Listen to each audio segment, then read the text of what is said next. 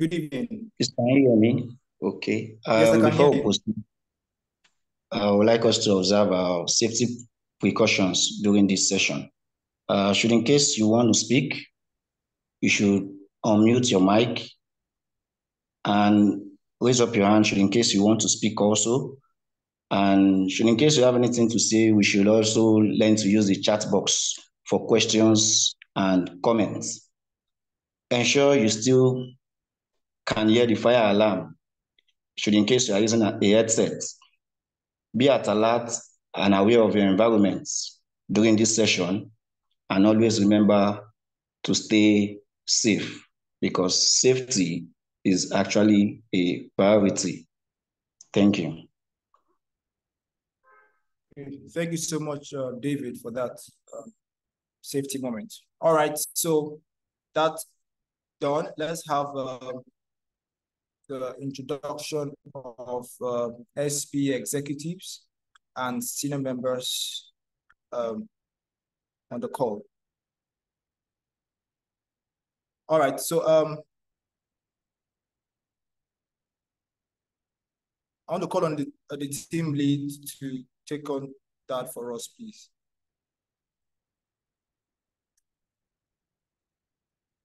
Hello, can you hear me? Yes, we can hear you, sir. Yes, we can. Yes. Okay, thank you very much. Thank you very much. All right, please go ahead.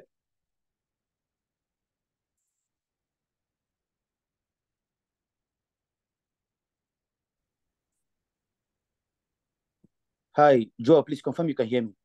I can hear you, yes. I can hear you loud and clear. Okay, great. So I'm just going to introduce the drivers of this our great SPE section 102.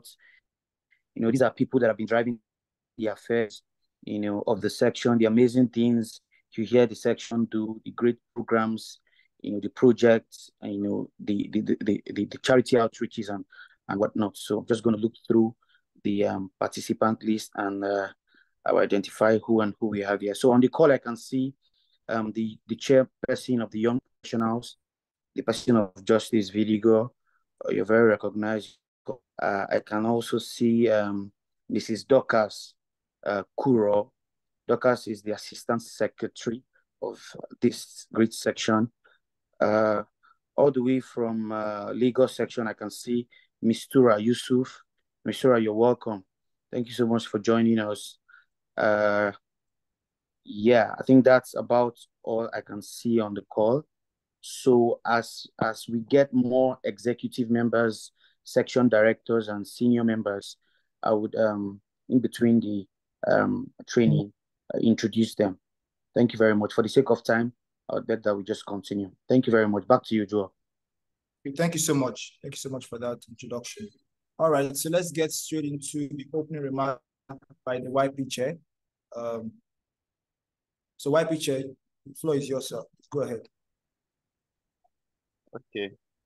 Yeah, so good afternoon all. Please confirm you can hear me. Yes, I can hear you. Okay. Yeah, good afternoon all and all. Welcome to this technical training. I can see a chat on the chat box for the lighter notes. I also recognize Joshua Ate, the industry collaboration committee lead for the YP, and the industry collaboration committee helped set this up. I'm just replying to Dr. Smith. And also, Mistura Yusuf is also the Young Professional Chair for Africa. Yeah, so that's a big one. Thank you for joining. Okay, so it's very important as the times are evolving that we have topics like this or trainings like this because we are technical persons as engineers and energy personnel. We are technical persons, and it's also good we know how to distinguish ourselves. So that's what brought about this topic that we're having now, which is a simulation program with Mobatec. Yeah, so I'll enjoy all of us to actually pay attention and also try to make sure you don't lose, you don't come and spend your time here without gaining the requisite knowledge you're supposed to get. So this like it says, an introduction but definitely we cannot be much more. So I'm welcoming all of us to the meeting, that the training. Make sure you gain as much as you can gain from the section, and definitely you're going to be in for the best. So just expect the best. Thank you, and happy and dedicated training. Thank you so much. Okay, thank you so much, YP Chair. Hello, please confirm if you can hear me. Can you hear me? Yes, loud and clear. Go ahead. Great. All right. Thank you so much, YP Chair, for that opening remark. All right. So with that done, let's go straight to the next section, which is to introduce the instructor. All right. So without further ado, I'll just read through what we have on the slide. So professionally, Dr. Matthew is a process modeling engineer. In 2005, he co-founded Mobatec, which is based in Netherlands. He's currently the managing director, and together with his team, they resolve real-world challenges for companies: knowledge build-up, optimization, design, control, learning and training, safety, in which process models play a significant role to get to the solution. Over the years, he has built a lot of dynamic process models for many different purposes, such as research, operator training simulators, teaching, control, PLC testing, real-time simulating, optimization, engineering. He has spent many hours debugging these models and ran into all unimaginable errors. As a result, he can solve any problem related to dynamic process models quickly and efficiently. Finally, besides process modeling, he likes to spend time with his family. He has 4 kids, plays strategic board games, and he loves to play piano, trumpet, or trombone. Ladies and gentlemen, our instructor, Dr. Matthew. That's the introduction. All right, so without further ado, we'll call on our instructor, Dr. Matthew, to take the floor now. You're welcome, sir. Yes, thank you very much. I hope you can hear me as well. Yes, loud and clear. Okay, that's great. Thanks for the nice introduction. Should I share my video, or is it? Yes, please. Can you, or also my face? I mean, or is it not visible? I don't know. It's fine, sir. Go ahead. Go ahead, sir. Go ahead. I will share my screen anyhow then. There I go.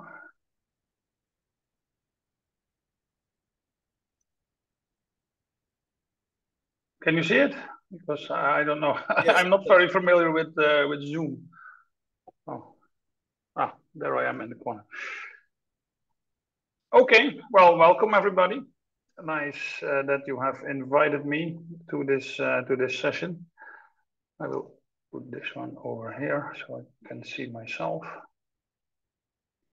Good. So today we're going to talk a little bit about equation-based modeling. Let me see. 1 second.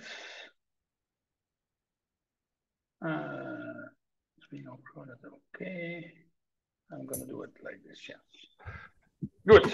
Yeah, at first I was contacted by Anifiok, if I pronounce it correctly.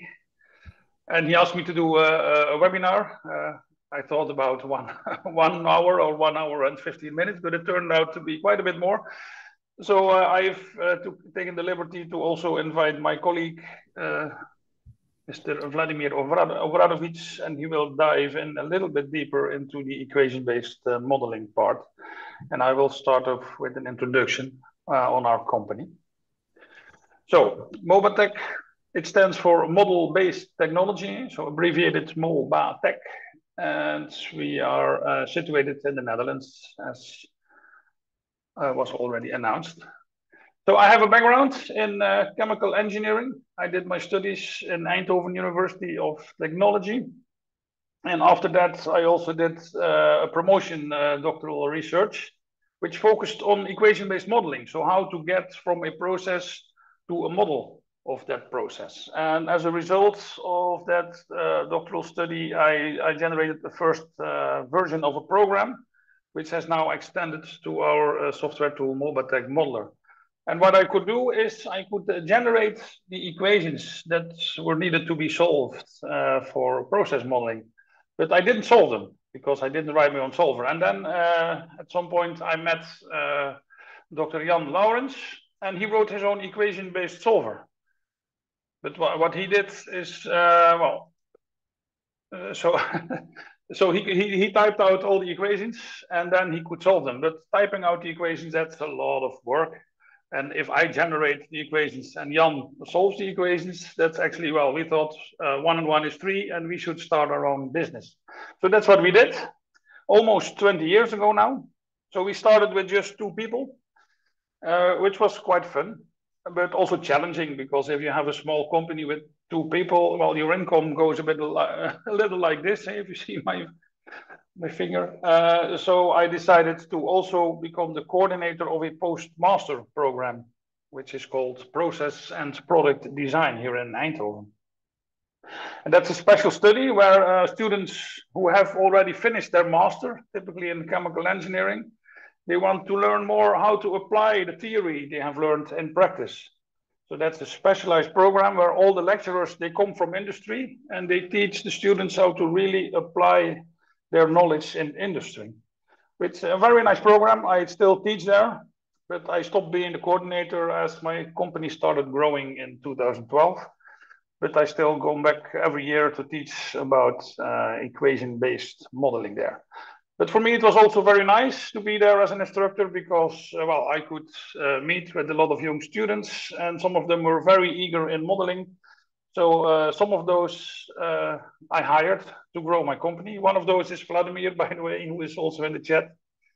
And he will tell you how he likes modeling at Mobatec at a later point.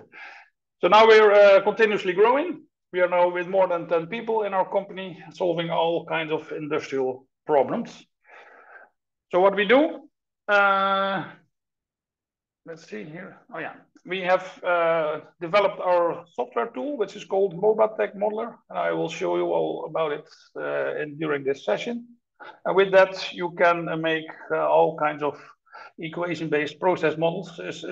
Well, specifically going to the dynamic modeling is also taking into the time scale effects. And what we do is we license our software. But we also build models ourselves. So we have actually a pre-taste, so to say. So we either do let our clients, we model for them, or we model with them, or we let them model themselves. Right? So all the ranges are there. Sometimes we have companies who just want to have a tool to do modeling. Then we offer some consulting. And sometimes companies say, well, we don't have time or we don't have the knowledge. Please make the model for us such that we can use the model. So all these things are available. And one of the uses, which I'm going to show you a little bit about, because that's nice to show, is operator training simulators. It's a very nice aspect of modeling in our environment. So this is some of the customers we are serving. I would guess some of them you also know in Nigeria, right? I guess Shell is known, maybe DSM or SABIC, I don't know. You have to fill me in there. But we have quite some companies we're serving now. At the moment, I think we are running something like 20 or 25 projects in parallel with the 10 people, with 11 people of our company. So modeling can be used for quite some goals. In the beginning, especially when we were smaller, we typically did research projects. So we looked at one certain piece of equipment and dived into that and made a really accurate process model. And at later points, we also took on a bigger project for operator training simulators. And then you actually model an entire plant and predict the behavior. So there is quite some different types of modelings you can use. Well, if you want to have quick results, you can do the so-called low fidelity modelling, which is not so accurate, but it runs very fast and gets you to some answers relatively quickly. And on the other side of the spectrum, you have these high fidelity process models, also computational fluid dynamics. They are really, really accurate, but it typically also takes a very, very long time to calculate. And what we are typically interested in is the so-called right fidelity process model. So they calculate quickly, but still they have quite a high fidelity, so a high physical resolution, so to say. And you can solve all kinds of problems with these kinds of models. Eh? So you can do bottlenecking, optimization, maximizing production, evaluation. You can do training, etc. But well, at one point you need to have the model. So you need to get there. Eh? So how to get there? So you have a certain process. This is a process, but how do you get from this process to a model of the process? And that's what modeling is all about. And that's what we do at Mobatec. So how do you translate a process to a model of the process? And how do you translate that model into a piece of computer code that the computer understands, such that you can get the equations and the results that you are looking for? So what we do is so-called first principle modeling. And so no black boxes, no data-driven modeling, etc. We really take the laws of physics and we try to apply that to get to the results that we're looking for. And so it's also pressure-driven and not mass flow-driven models. So we can have models for incompressible and compressible fluids. And when there is, for example, a pressure difference, then there will be a flow. If there's a temperature difference, there will be a heat flow, etc. We support vapor-liquid equilibriums, geometry, physical topology definition, quite some thermodynamical physical property databases, but we'll zoom into that a little bit later. Okay, so what we have here, this is an example of a model of Mobatec. She's called Xenia, of course, and she's presenting another model, which is a screenshot of our modeling software, which is called Mobatec Modeler. Oh, in the meantime, I see something going on in the chat. Should I have a look? Ah, all right. Okay. No, there's no certificate for this. This is just a webinar. Good. So this is an example of a process model. So what we are doing is mainly dynamic process modeling as opposed to steady state modeling. Most of you people probably know steady state modeling and are used to working with HYSYS or Aspen or Honeywell Unisim, GEMCAD, all these kind of tools, Pro2 simulator, etc. But we are really interested in the dynamics. So this is an example of a model we did actually more than 10 years ago already. But this was the client. They have a factory and it was divided in two main parts. And this part generated a lot of heat. And to get rid of the heat, there were these three very large heat exchangers and they exchanged heat with the canal, which was there. So they dumped the heat in the canal. And then there was another part of a process, and it was actually, this was, if I recall correctly, 24 megawatts, so quite something. And there was another part of the process that required 24 megawatts of heat, and they generated it. So, well, that's a bit strange, of course. So after, I don't know, 40, 50 years, there was a smart engineer. I said, maybe we should heat combine this. But the difficulty was that these two parts of the factory were 900 meters distantiated from each other. So they were not close by. They were very far away. So the only way to do that was to build a very large pipeline that would transport the heat from this section to this section, apply it here, and then return it to this section. But that's dynamically very challenging. So they were interested in first having a process model in which they could do all kinds of scenarios and test it very well, and also test their control algorithms they made, because if something goes wrong here or here, then the processes should be able to separate again and run separately. So we built a nice process model, and they could test all the control schemes that they were interested in. And it was a very successful project in the end. And this is another example of another client of ours. This was a factory, actually a company that had 3 factories on the same site. So this was plant 1, plant 2, plant 3, and through the entire factory was a huge steam network. So this was a high pressure steam network, 65 bar G steam header. And there was also a 20 bar G steam header and 12 bar header. And in the plants, there were also some steam headers, so lots of steam. And what they did, they bought their steam from an external company, which was 2 kilometers down the road.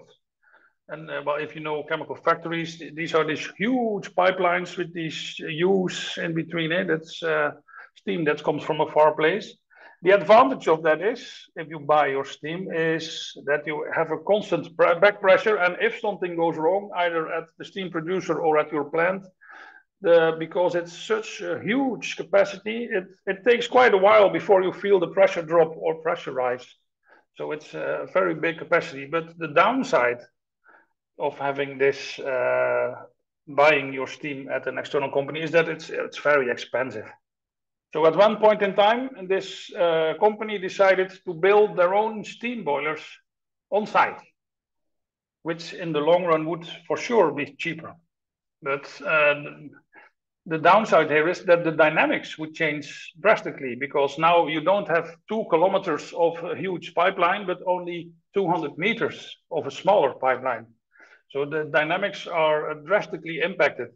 So what they wanted to do is make first a dynamic process model covering all their safeguarding and the control schemes, which we all implemented into a model, and test many scenarios. So what would happen if something went wrong here, or maybe something changes in this plant or in this plant or in this plant. So many scenarios. And there was one scenario where the 20 bar header was venting off steam to the environment. So it was receiving too much steam. And while the 12 bar header, it was dropping in pressure, which was a strange situation, of course. But it was also very temporary. So there was a temporary pressure drop, and then it came back again. Oh, but the downside was that the pressure drop was so far that part of the plant 2 was tripping. So it was shutting down. And that would cost, of course, a lot of money. And well, we had to find out what's wrong. Is there something wrong with the control algorithm? What is going wrong in this situation? And after quite some puzzling, we found out that this valve was physically dimensioned too small. So it couldn't handle the flow from this header to this header. And that's why things were going wrong. So they were very happy with the findings of this simulation, because we did a lot of simulation runs. And when they started building their new boilers during the turnaround, they also implemented a new valve such that they would never encounter this situation, and they saved enormous amounts of money by this small operation, and also by doing this test. And this shows you the value of dynamic simulation, because you would have never found this issue with steady state simulation, because both scenarios, the end goal was good, but it was the transition that made the dip, and that would explain this. So this was a very useful exercise, and the companies were very happy with the small model that we made. And another practical application of modeling, so I'm talking about applications of process modeling, not about the modeling itself. Another very practical application is operator training, because in factories there work operators that operate the plant. And what's the case that many of the plants, especially in the Netherlands, they are built 50 or 60 years ago. So, and at that time there was not much automation. So there was a low degree of automation, and the operators that worked there, they knew how to operate their plant. They knew what to do when something went wrong. They go there, they adjust the valve, etc. They do some settings. So they had a lot of hands-on experience, these operators. But then the computers introduced themselves, and their controllers were invented and added on the factories. And on top of the controllers, there were controllers controlling the controllers. So that's advanced process control, they call it, or model predictive control. The positive thing about that is that some plants, they run very steady for a long time. Some plants run steadily for, I don't know, maybe 2 or 3 years. So that's a positive thing from an economic side.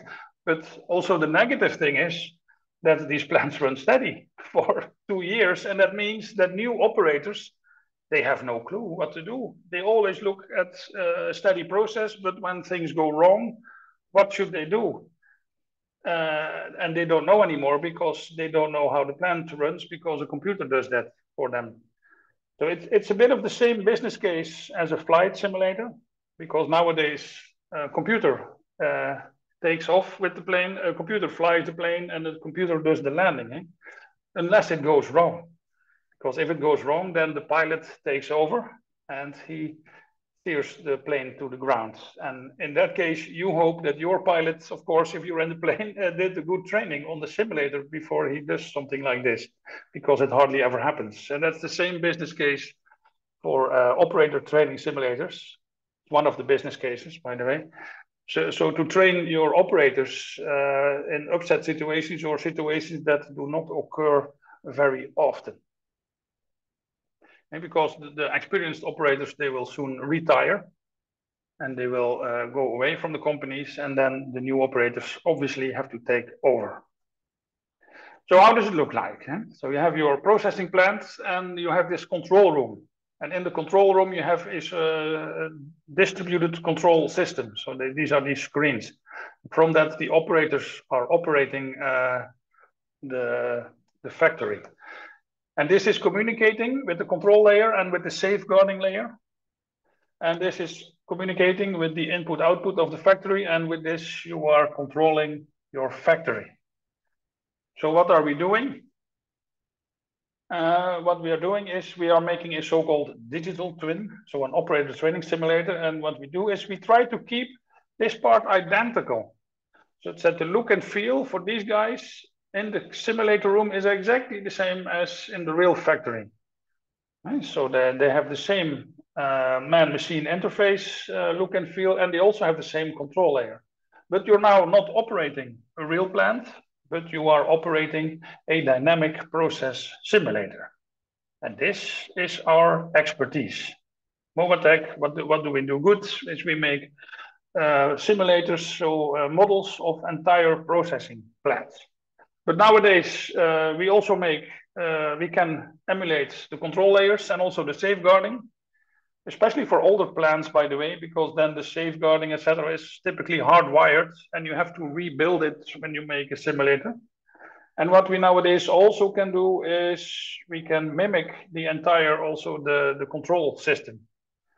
Because if you want to work with a copy of a control system, the company typically also have to buy a license for a new control system, and that can be very, very, very expensive.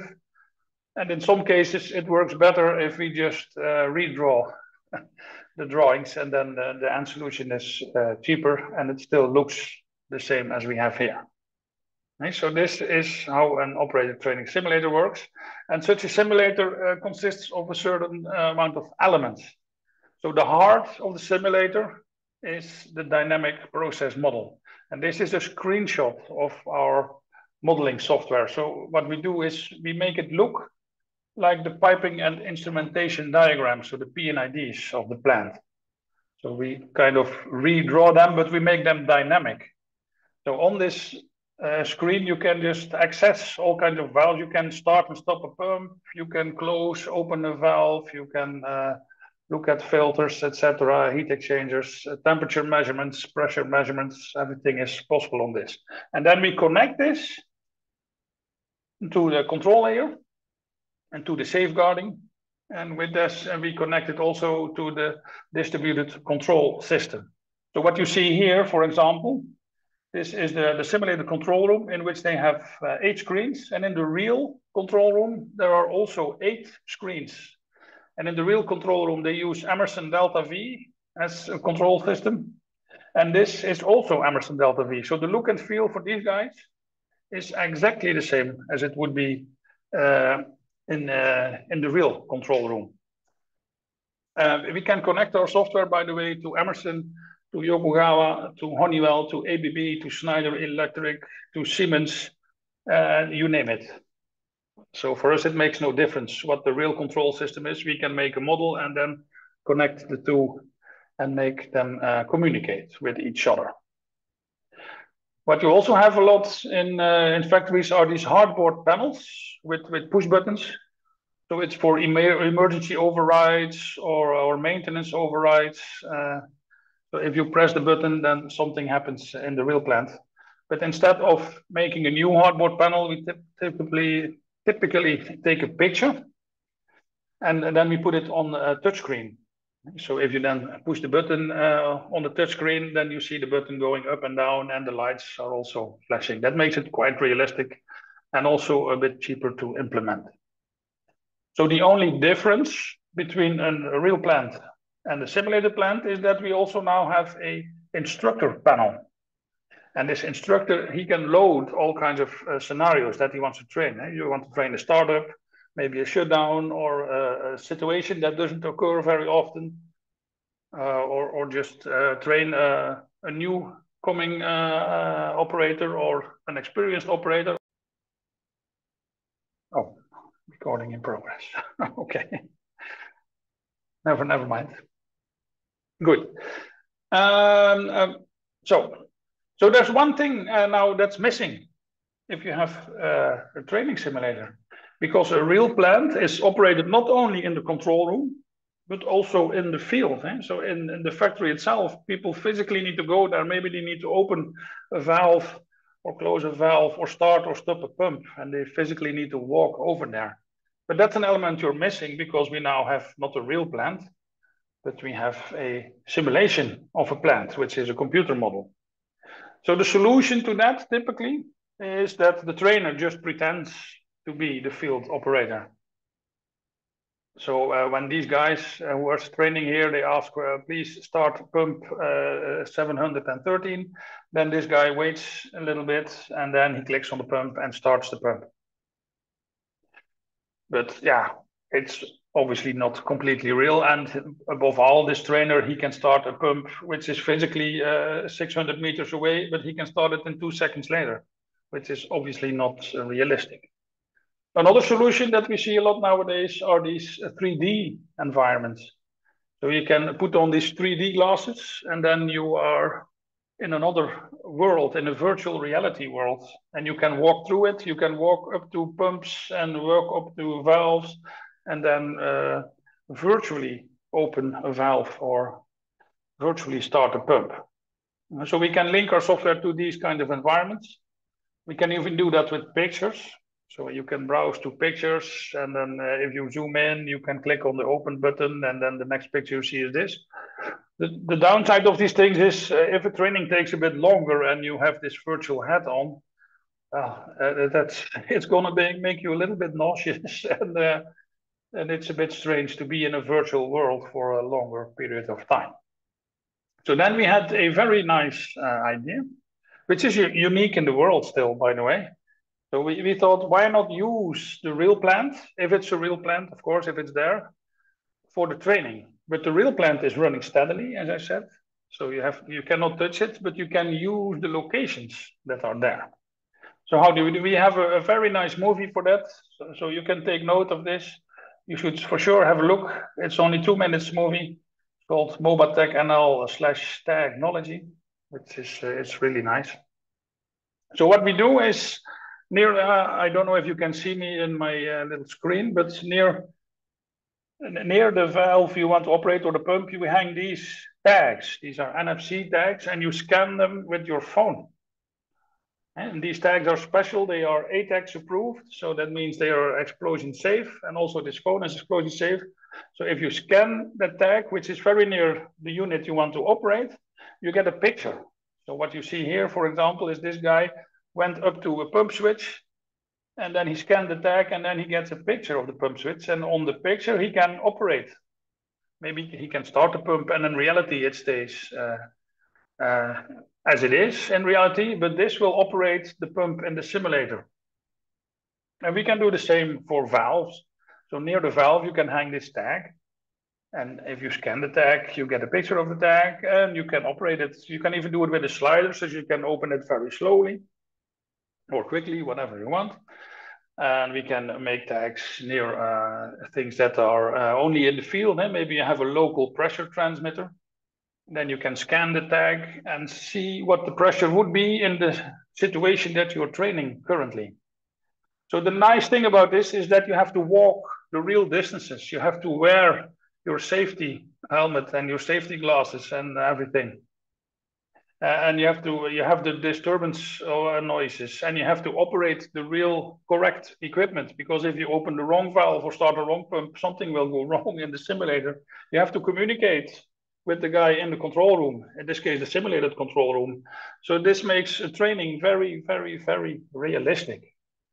And it's appreciated in industry. And it's actually also a cheaper solution than making a virtual environment. And you're using the real environment. So that's a really good training. So, and on top of that, by the way, we added something else, because if you're there and you're training, you can just as well maybe answer some questions, right? So maybe if you're walking up to a pump, then you get up some questions, mark all the signs of pump cavitation, for example. Or maybe if you're doing something else, you want to play an instructional video of how this piece of equipment is operating. Or maybe you can, do some tasks there. Eh? So that's very nice. So we added on top of this something we call Moba Quest, and then you can also further extend on your knowledge. So it's really useful for operators who want to train and who want to learn more. Okay, so no more pen and paper needed. Yeah, these are some silly pictures. So it's kind of a learning management system.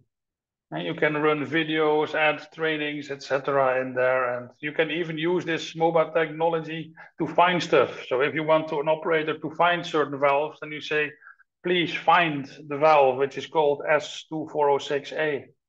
Well, then if you don't know where to go, then you don't know where to go. But it makes you think, and you have to scan the correct one, and then you get a good grade. If you scan the wrong one, you get a bad grade and have to do it again. And what we can do nowadays also is integrate our software with existing learning management systems. So many schools and also many plants, they have their own learning management system. And we can put our software there as with a web-based interface. And then it typically looks something like this. So you have just your browser, you fill in something, and then you can come up with a screen like this, and you can operate maybe a small piece of equipment and train on that. And then this has nothing to do with modeling, but we came up with a spin-off idea by this, which is nice to mention, just to mention it. And so many plants, especially older plants, they have a lot of hand valves which are not automated. So you have no feedback, zero feedback in the control room if the valve is opened or closed. And maybe you have thousands of valves in your factory, but you don't know for sure if they're open or closed. So typically the outside operator has to walk inside the plant and has to mark this valve is open, this one is closed, this valve is open, and then bring a book. And then when he's back in the control room, he has to put it in some Excel sheet or whatever. But it's always tricky. And especially when it's bad weather outside, then people may be not going outside and just, this valve is always open, so let's check it. And that's where things can go wrong, right? In that case, it's really good that you can hang these tags, because if you do your operator round, you just scan and mark, and it marks automatically if the valve is opened or closed. And in the control room, you can make an extra screen which shows you which lines are opened. Eh? So you mark them with a thick line, and which lines are closed with a small line. So if you're doing your operator round and you're saying to the operator inside, well, let's start pump A, then at least he can shout out, oh, let's not do that because you have lined up pump B. Eh? Just a silly example. So this was on Mobatec, so some use cases of modeling. But for the use cases, you obviously need a model. So you need to get there. And that's what we typically do courses about. And this is just a very short scratch on the surface on that. So typically in the world, there are two main approaches for modeling. On the one hand, you have the flow sheeting approach. And on the other hand, you have the equation-oriented approach. In the flow sheeting approach, and we tried to make the best of both worlds, by the way, and we call it equation and system-based. I'll come on that. So you have this flow sheeting approach. It's typically used for steady-state modeling, and it has some advantages. You just pick some unit of equipment, you take them from a library, you put them on your flow sheet, you connect them together, and you fill in some parameters. You get all the mass and energy balances for free. You just have to define some parameters, and you click on run, and you get your answers. Okay, so it works a lot with predefined units. But it's very inflexible when you want to incorporate a unit that's not in the library, because then you have to build it yourself, and you have to be a very good programmer if you want to be able to do that. So it's very good for standard pieces of equipment and standard factories. That works great, but it's rather inflexible when you want to do something else, which is not so typical. And but at least you will not have any problems with the degree of freedom, because typically the equations behind these units, they are hidden. You don't even know what you're doing as an engineer, especially for students. It's a bit tricky. Some students come to me, they say, well, I'm very good at modeling, but actually they're not. They're just good at putting some stuff on the flow sheet and making it run. But you have to know what's behind these models if you really want to understand. So typically it looks like this. These are these flow sheet programs. They are very, very useful. Don't misunderstand me. And they have very much practical use. But if you want to really learn how this model is built up, then you need to have another approach. And this approach is equation oriented, which is mainly for dynamic modeling. So you have to code everything. You have to build everything yourself, which is a lot of work, but you have complete freedom. So you can make anything you want. But there is not much options for predefined units, but it's extremely flexible, because, well, you can type what you want and it will do what you want. But you will have quite the problem with the so-called degree of freedom analysis.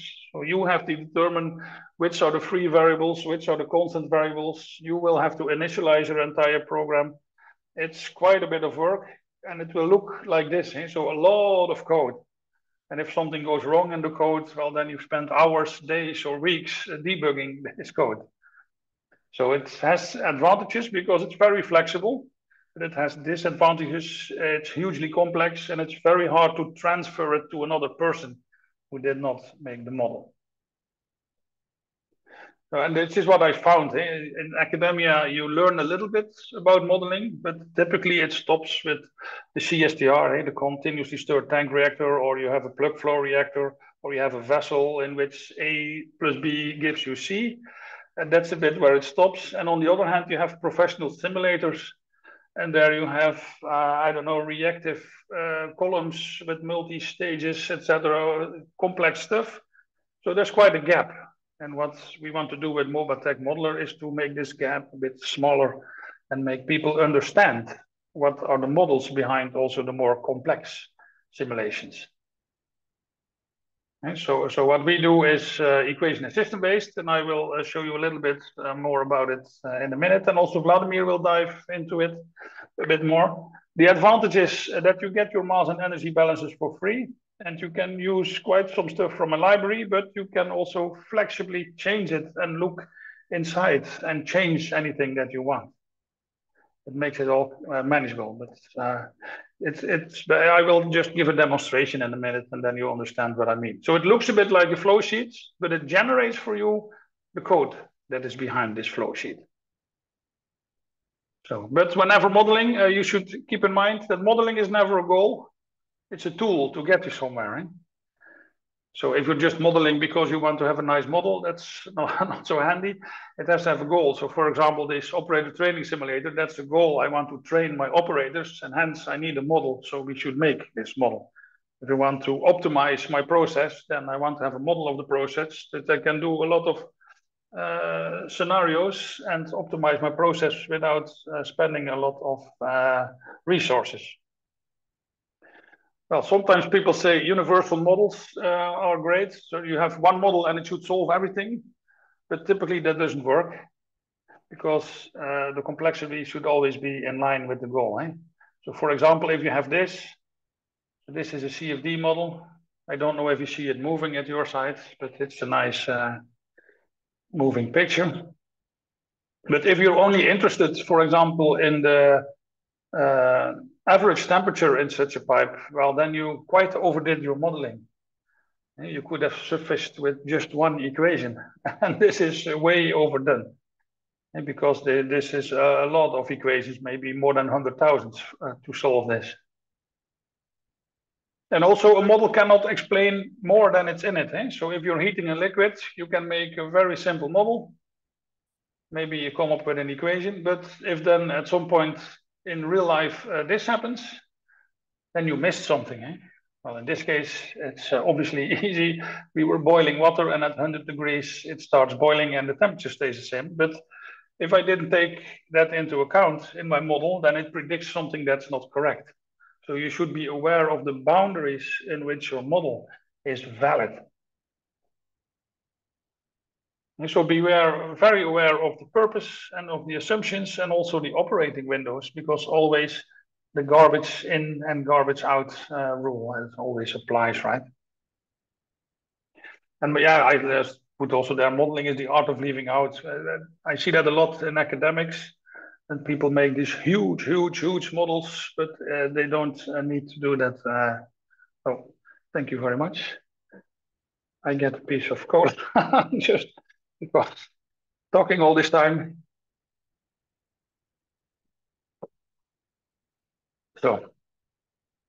So you should keep a model as simple as possible. Well, that's actually one of these. Yeah. So all models are wrong, that's a statement, but some are very useful. That said George Box, who was a statistician in the 19th century.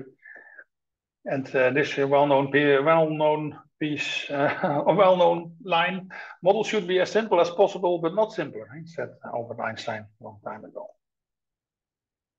So, and we have a certain process, and we want to translate that process in the equations that describe this process.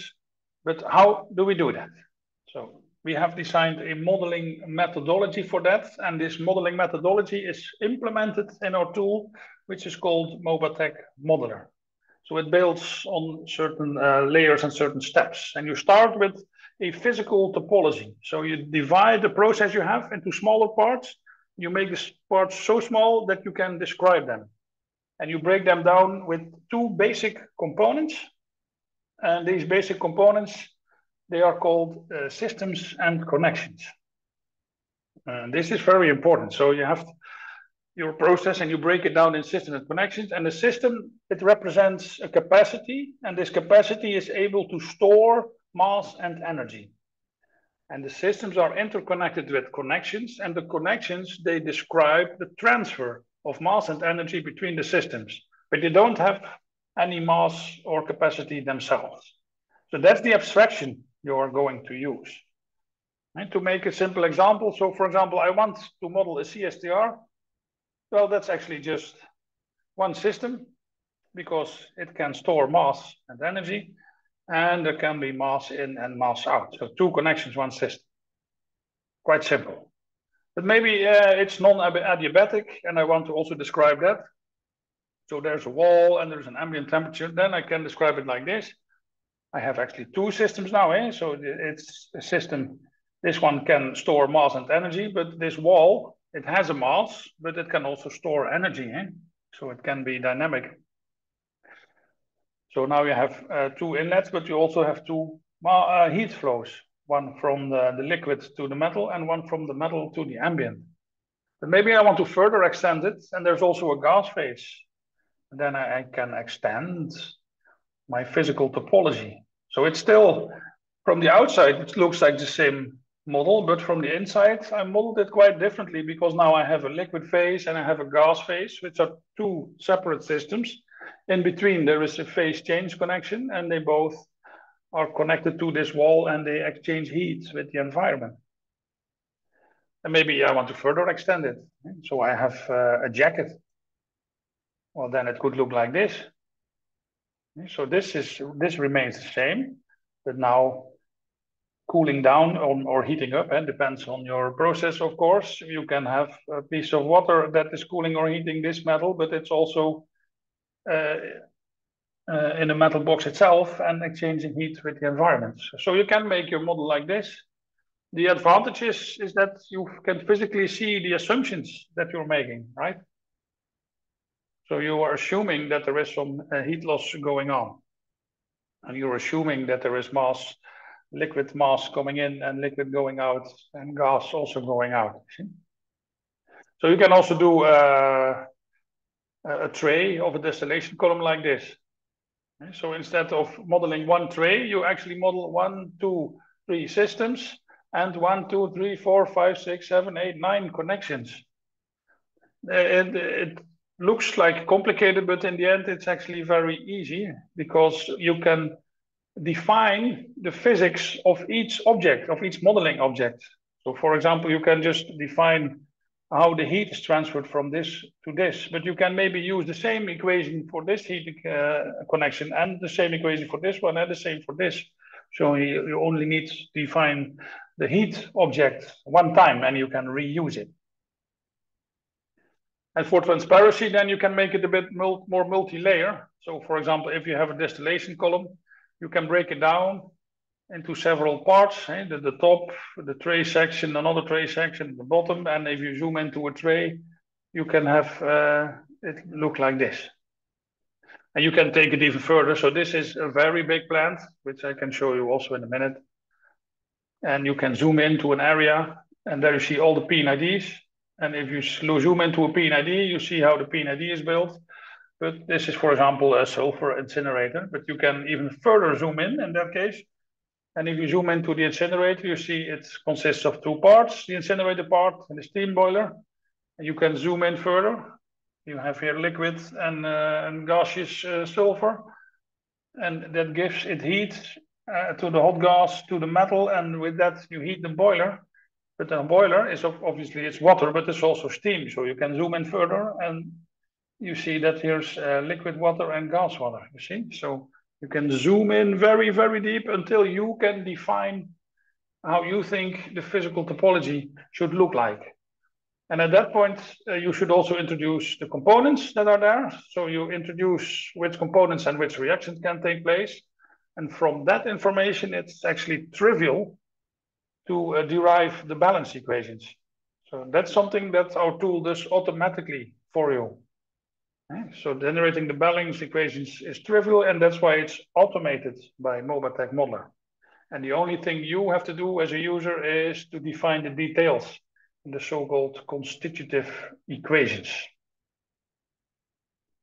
And so if you have a certain set of systems interconnected with connections, then the state of a system is the fundamental extensive quantities. So these are component mass and energy, because for these you can apply the conservation principles, which are very simple, because it just says the accumulation is whatever comes in minus what goes out, plus what is produced minus what is consumed.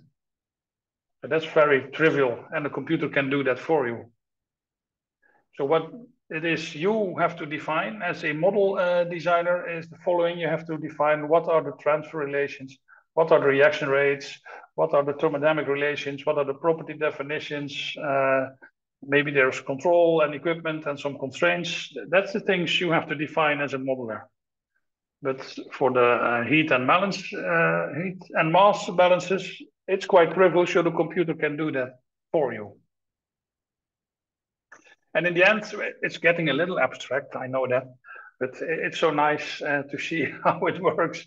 So if you have component mass and energy, it all boils down to component mass and energy. It's a large interconnection matrix times all the flows, plus a stoichiometric matrix times all the reactions. And then you have to define from the connections, you get all the flows. And the flow is typically driven by the difference of 2 intensive properties. So if you have heat flow, it's typically driven by a difference in temperature. And temperature is an intensive property of a system. And the connection is connected between 2 systems. So if you have one system and another system, temperature here is higher than there, then there is a heat flow going that direction. And something similar accounts for reactions. A reaction is typically driven by intensive properties of your system. So the reaction rate is determined by concentration, by temperature and pressure in the system. So what you need in the system is a translation that translates the fundamental properties, which are component mass and energy, into these intensive properties. And when you think about it, it's always possible. So if you have the component mass and the energy of your system, you can calculate the fraction, you can calculate the density, you can calculate the temperature, you can calculate the pressure, you can calculate the viscosity, etc., etc. So if you do that, you have all these and you can calculate back. And then it gives you this very nice picture, which was a bit of the result of my promotion, doctoral promotion study. So, and once you understand this picture, you actually understand the modeling, which is great. And so you have a certain starting point, that's that time 0. And then you know all the component masses and all the energies. From that, you calculate pressure, temperature, viscosity, density, etc., etc. And from that, because you have that, you can calculate flow rates and you can calculate direction rates. You put them together in this mass and heat balances, and you calculate the mass and energy of the next time step, and then you repeat. And this was just an example from a textbook, and you can see that it applies.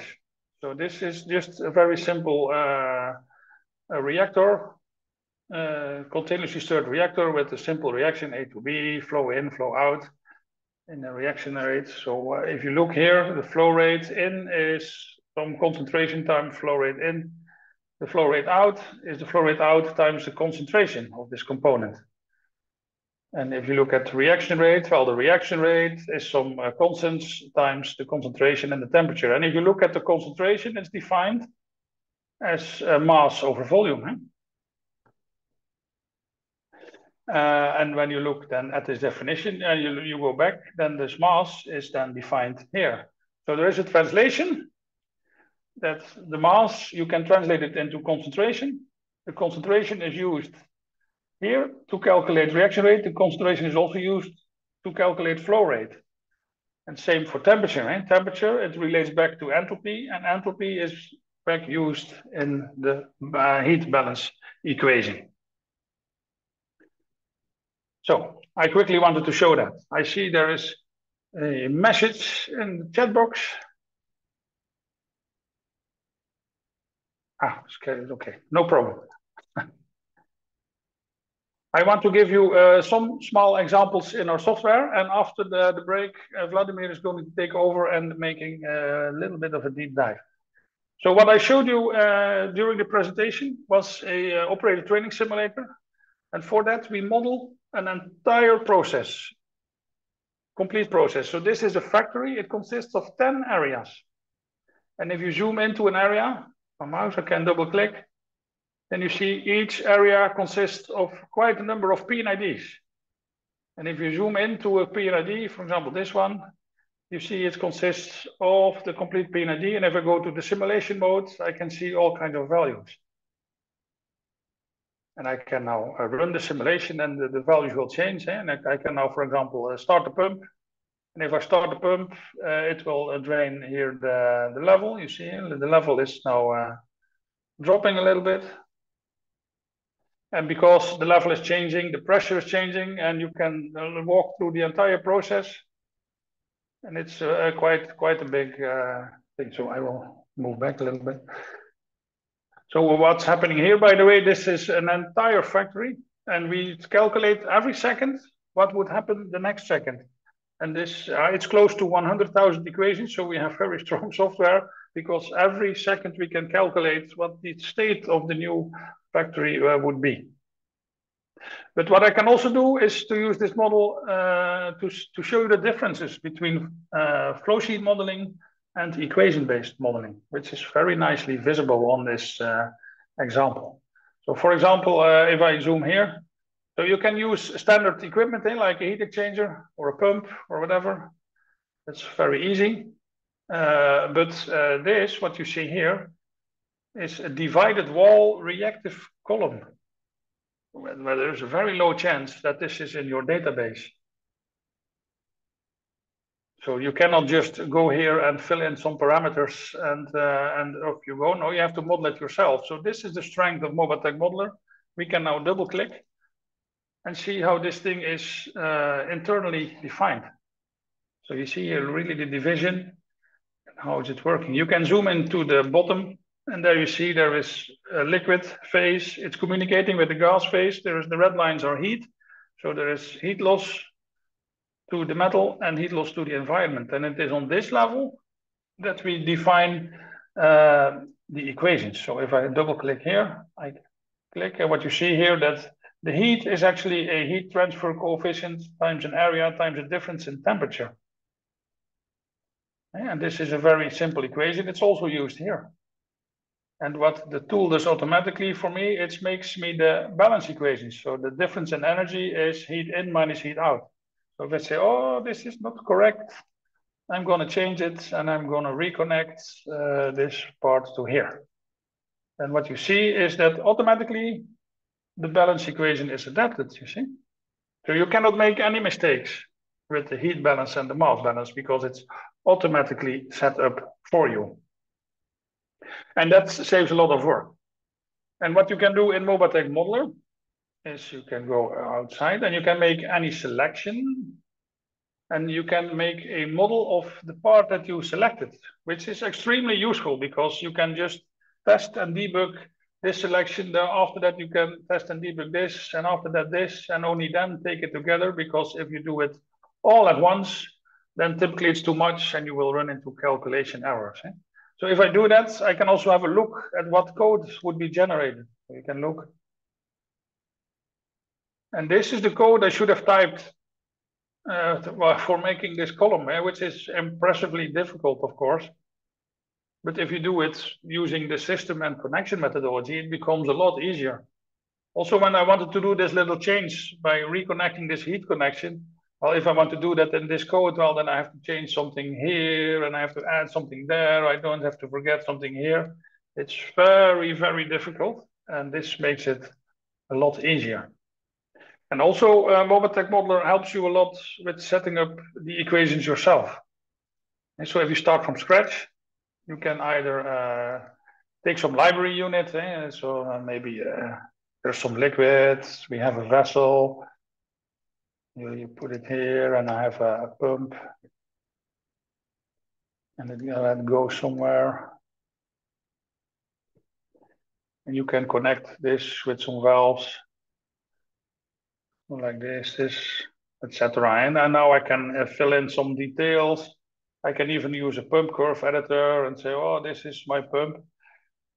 And apply this and just apply some standard values. That's all possible.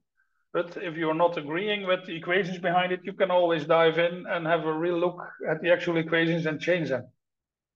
But what you can also do is start completely from scratch. So you say, well, what I have is I have a system.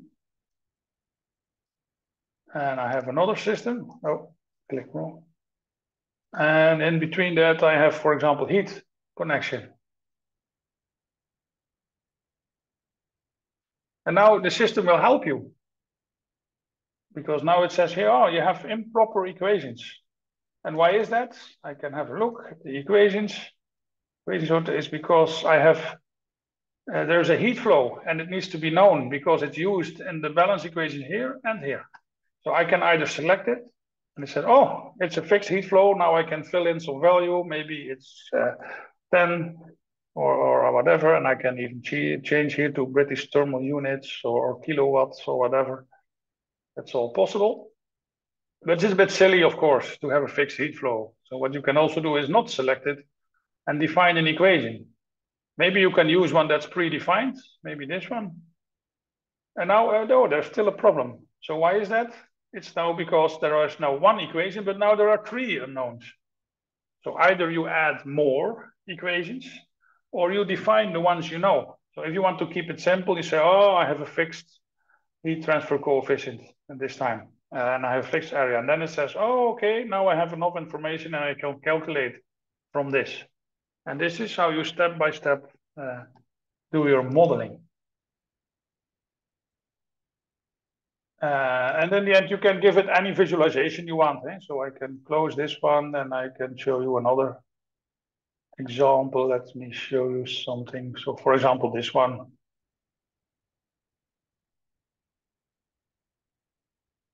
So this one is, this is a simple model. This is a heat exchange, but it looks completely different. And this is used for training. So now we made some faceplates like this, and all this, you can all define the Mobatec modeler. So you can do your own drawings. You can make your own little faceplates like this. You can put it on manual and on automatic. Maybe open the valve and then automatically things will start happening, you see.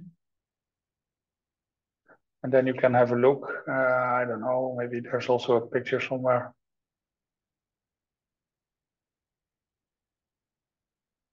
I'm just clicking a bit. Well, this one has a drawing, you see. And this is just one of the visualizations. So we have other ones as well.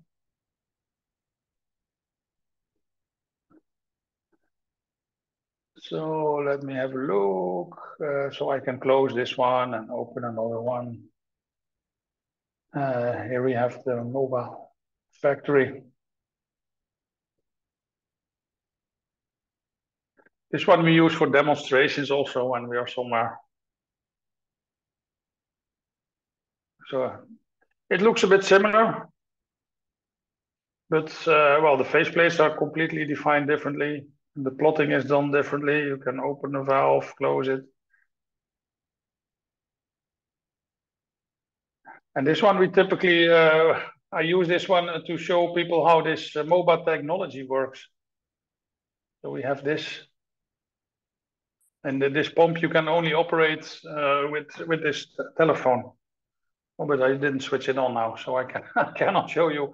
It was very nice because I could click on the phone and then you could see that something was changing on the model. So this is communicating via internet to this model. That's for the next time. And let me show you another thing. So that's another look and feel that we have. Let's go back here.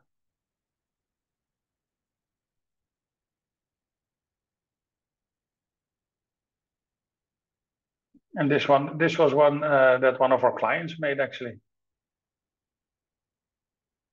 And what we do there is we even have tasks. So you have to perform a certain task.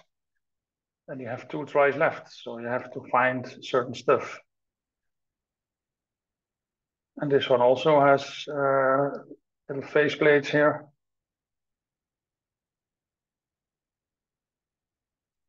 I'll close this one. And for this one, we even did a whole alarm system. So it's looking impressive, right? Or you have these plots showing up. We even have an alarm page. So if you trip the plant, I don't know how we can probably do that. Oh, emergency shutdown buttons. So shut down the plant. And then a lot of stuff will happen, you see. So this is obviously, this is an application of modeling. And sometimes we build these models for our clients, and then we do all the modeling, and the client just wants to learn how to operate this thing. And sometimes the client wants to make their models themselves. So what we can do here is I can move back and here. And this one I know by coincidence, obviously, that we define the model over here. So the actual model, for example, the compressor here, that's over here. So you put it on simulate, you see all the actual values. And this is where you can do the debugging. So we have quite some tools for debugging. So for example, if I'm interested in, say, the temperatures everywhere, I can open a special window. This window has all the variables, but I can also filter them and say, I want to see the temperatures, and I want to see the temperature only of the selection. I make a selection, or I can make a larger selection. And then you can do your debugging. So this is all running automatically. And you can open and close valves while it's running. So I can open this valve while the stuff is running. Close it again.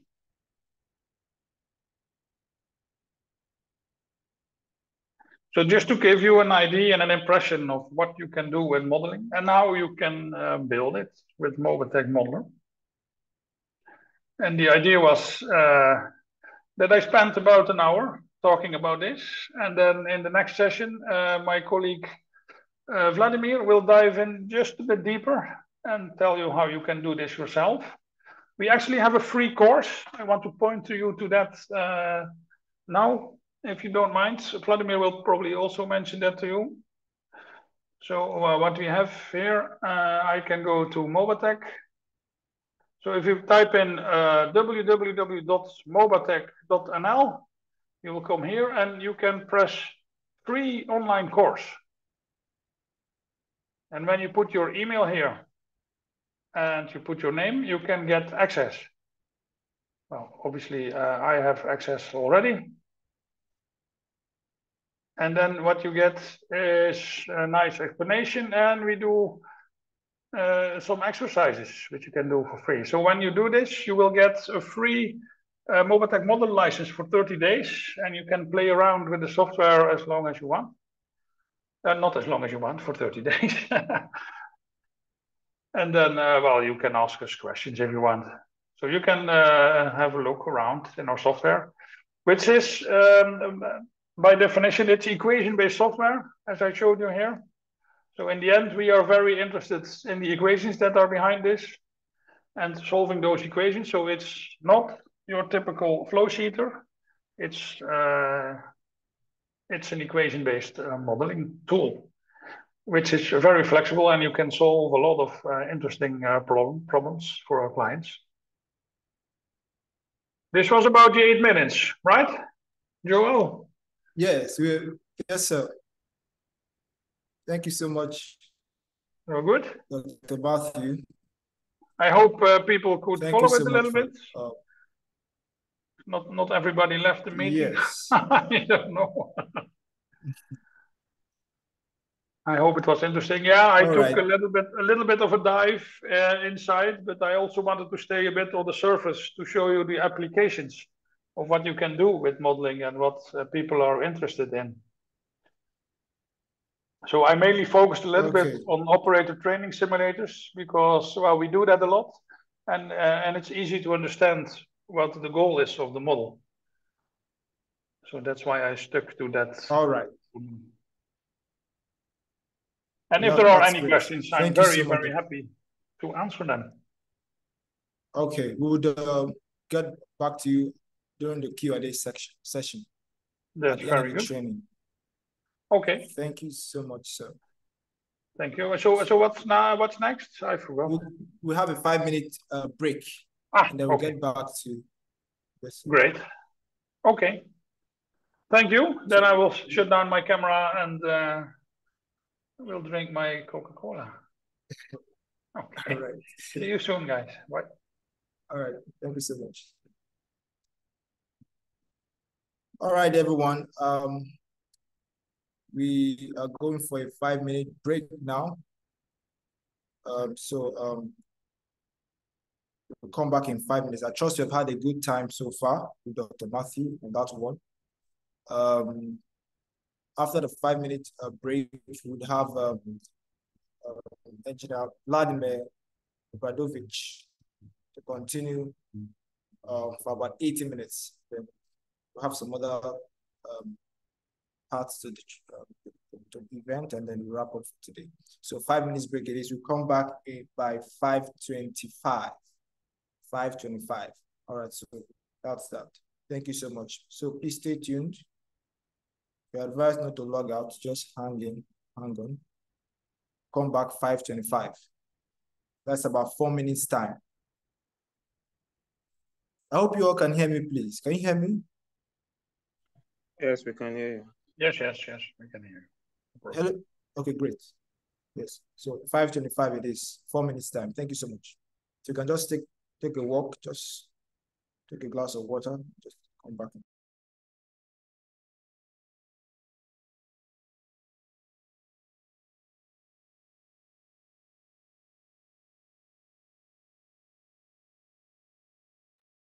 And please do want to drop all your questions and comments in the chat box. That will be very useful during the Q&A session to make it a seamless process.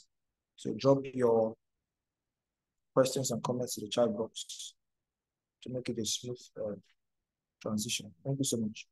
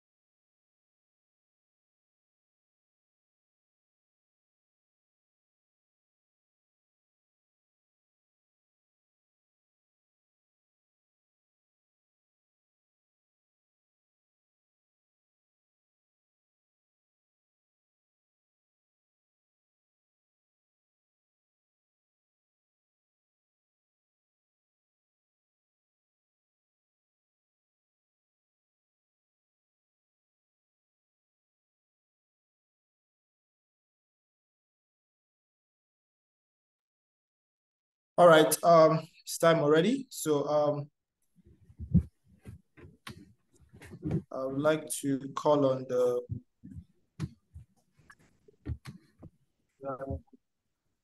Hello, everyone. Vladimir Obradovic here. Maybe I can, if everybody hears me, I can. Hi, Vladimir. I can hear you. Yes, good. Then I will introduce myself briefly, and then we can continue with this session. So my name is Vladimir Obradovic. I am a chemical engineer by training. I am originally from Serbia, and after I finished my chemical engineering here in Belgrade, I continued my engineering doctorate in the Netherlands, in Eindhoven, where I focused on multi-phase reactor modeling and particularly distributed parameter systems modeling. Of course, there I met Matthew. He was teaching a modeling course, and after my education was done, I started working for Mobatec, and since then it has been almost 11 years. So, by the way, thank you for inviting us for this nice webinar. So I'm going to share my screen, and then we are going to continue. Let me just do this.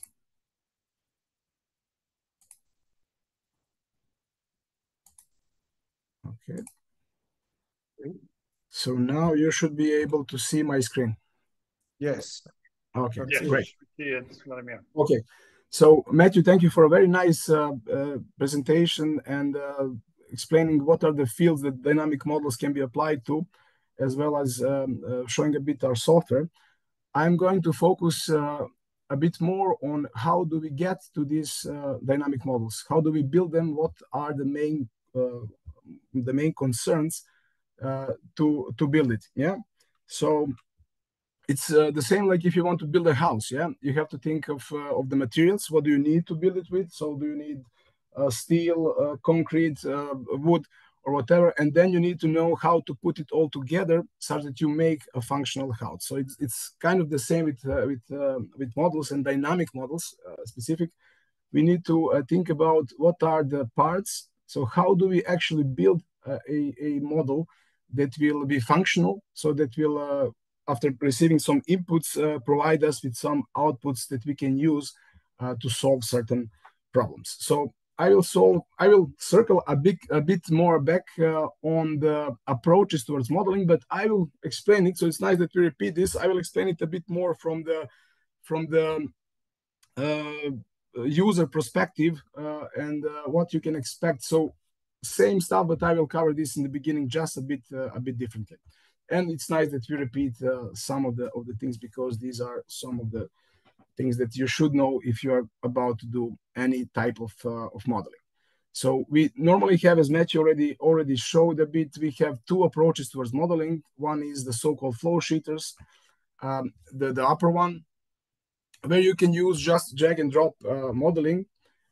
And the main thing about these models are that we can call them a gray box model. So not the black box model. They're not data-driven models, but they're gray box because, as Matthew also implied, you cannot see the equations behind these units. And they work okay for the standard units in giving you steady state estimates, because most of the time these are steady state models, so solving for one steady state operation of a certain factory or part of the factory. They are low in flexibility in terms that you cannot change anything, yeah, because you don't have access to these equations. They have a drawback, as most of them are solved sequentially. So software will solve the first unit, then the second unit, and then the third unit, and then if there is a recycle, it would again solve the first unit, and it would iterate until it closes the error tolerance and then reaches the solution. So this is actually suited for steady state models. But during these iterations, problems can occur because not all equations are solved at once, but sequentially. So you can expect some problems with convergence with this type of software. They are really good for rough estimates, so to do a process estimation or to do process feasibility study. And most of the time in real industry, they're used in a way that you would make a model of your process with this flow sheeter type software, and you would tune until change parameter values until you get to match your own production. And then if something changes in your production, you would put these parameters in, but you would not get a good match. So you would have to do it again. So they're not the best in that way, but they're good to be used as to use reverse engineering, such that once you get it to match, you can check some parameters that you used in your software, and that can be of certain value depending of what it is. The main plus or a negative that is up to the point of view is that normally no knowledge is needed on these models. So as Matthew also mentioned, you can just take it from the library, plug it in. You will input parameters like pressure, temperatures, or molar fractions, whatever it's needed for the certain type of unit, and you'll get some answers. But the main so the plus is that you don't have to model it, you don't have to do anything but input these parameters.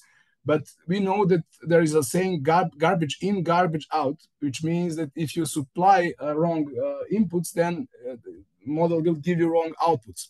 So it's a double-edged sword in that sense. So you really have to take care of understanding, or at least reading the documentation, if there is any, to understand what is the unit doing actually, So it's a plus because it's easy to use, and if you don't want to bother on the details, it's probably good enough. So again, the modeling goal here is important.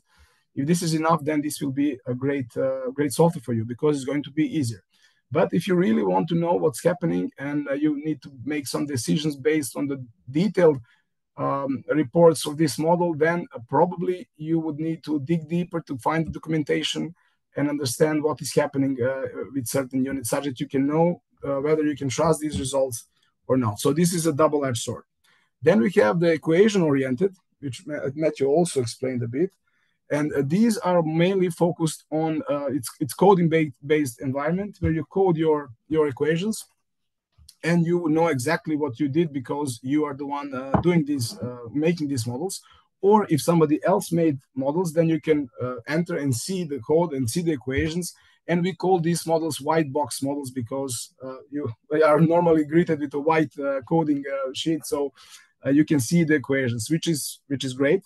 They're highly flexible because you can change all of the equations, but in terms of transparency, they're quite low because you can end up with tens and 15 or 20 pages of code, and then even for the person who wrote the code, it takes time to make changes. And as Matthew showed, due to the lack of connectivity due to different units that you code, because it's all a single piece of code, you have to, if you change something, you have to go and change it, make sure that you change it everywhere where it matters, or else you will get an error.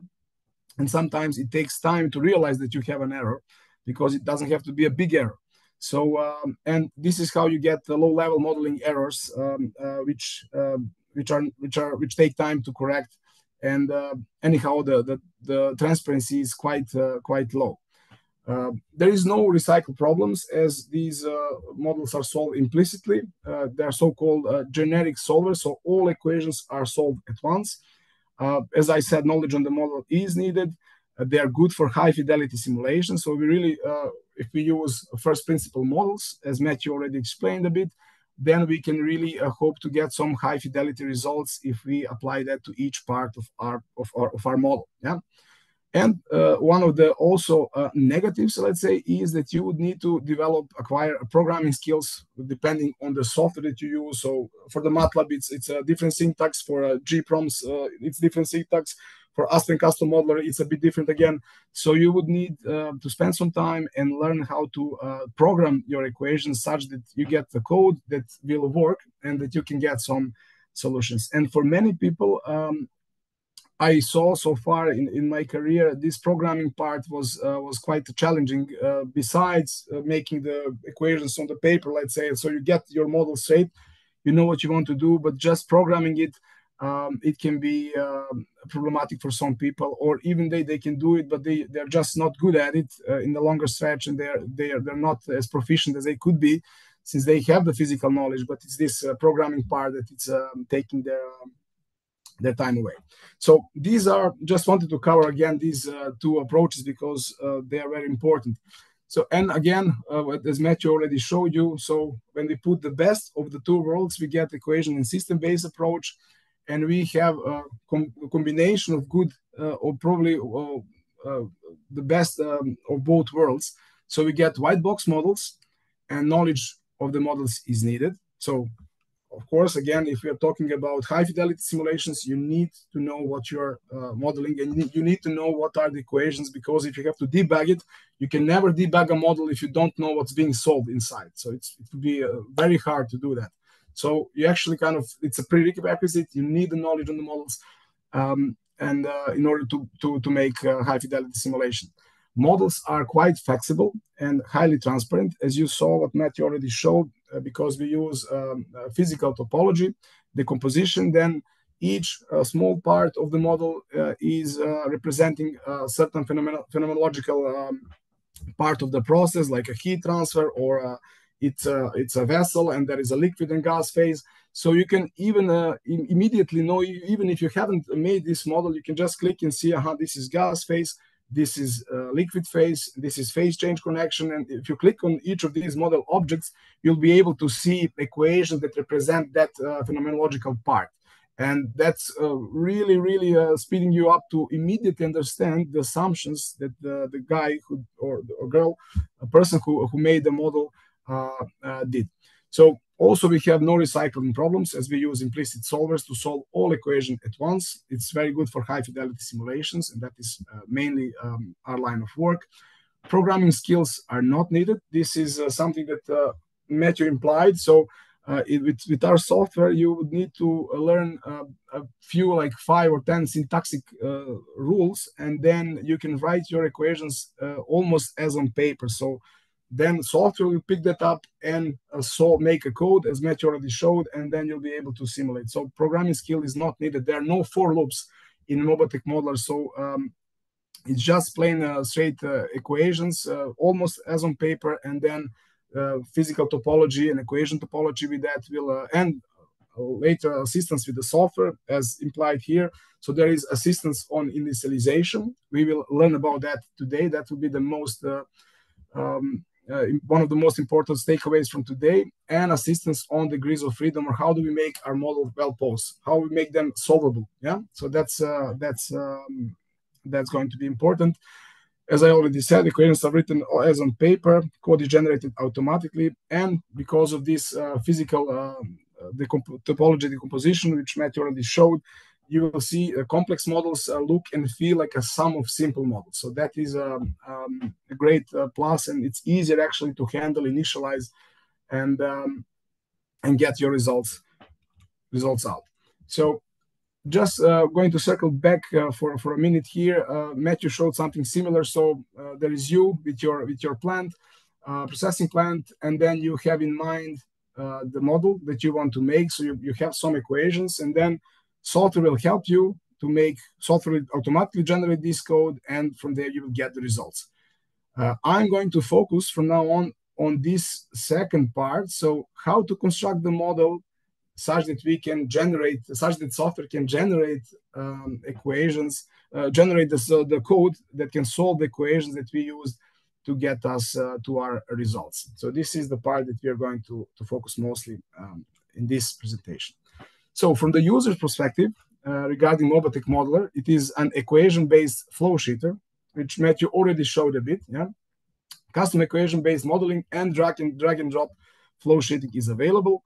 No programming skills are needed, just some simple syntax that you need to learn to write equations inside of your model objects, systems, or connections.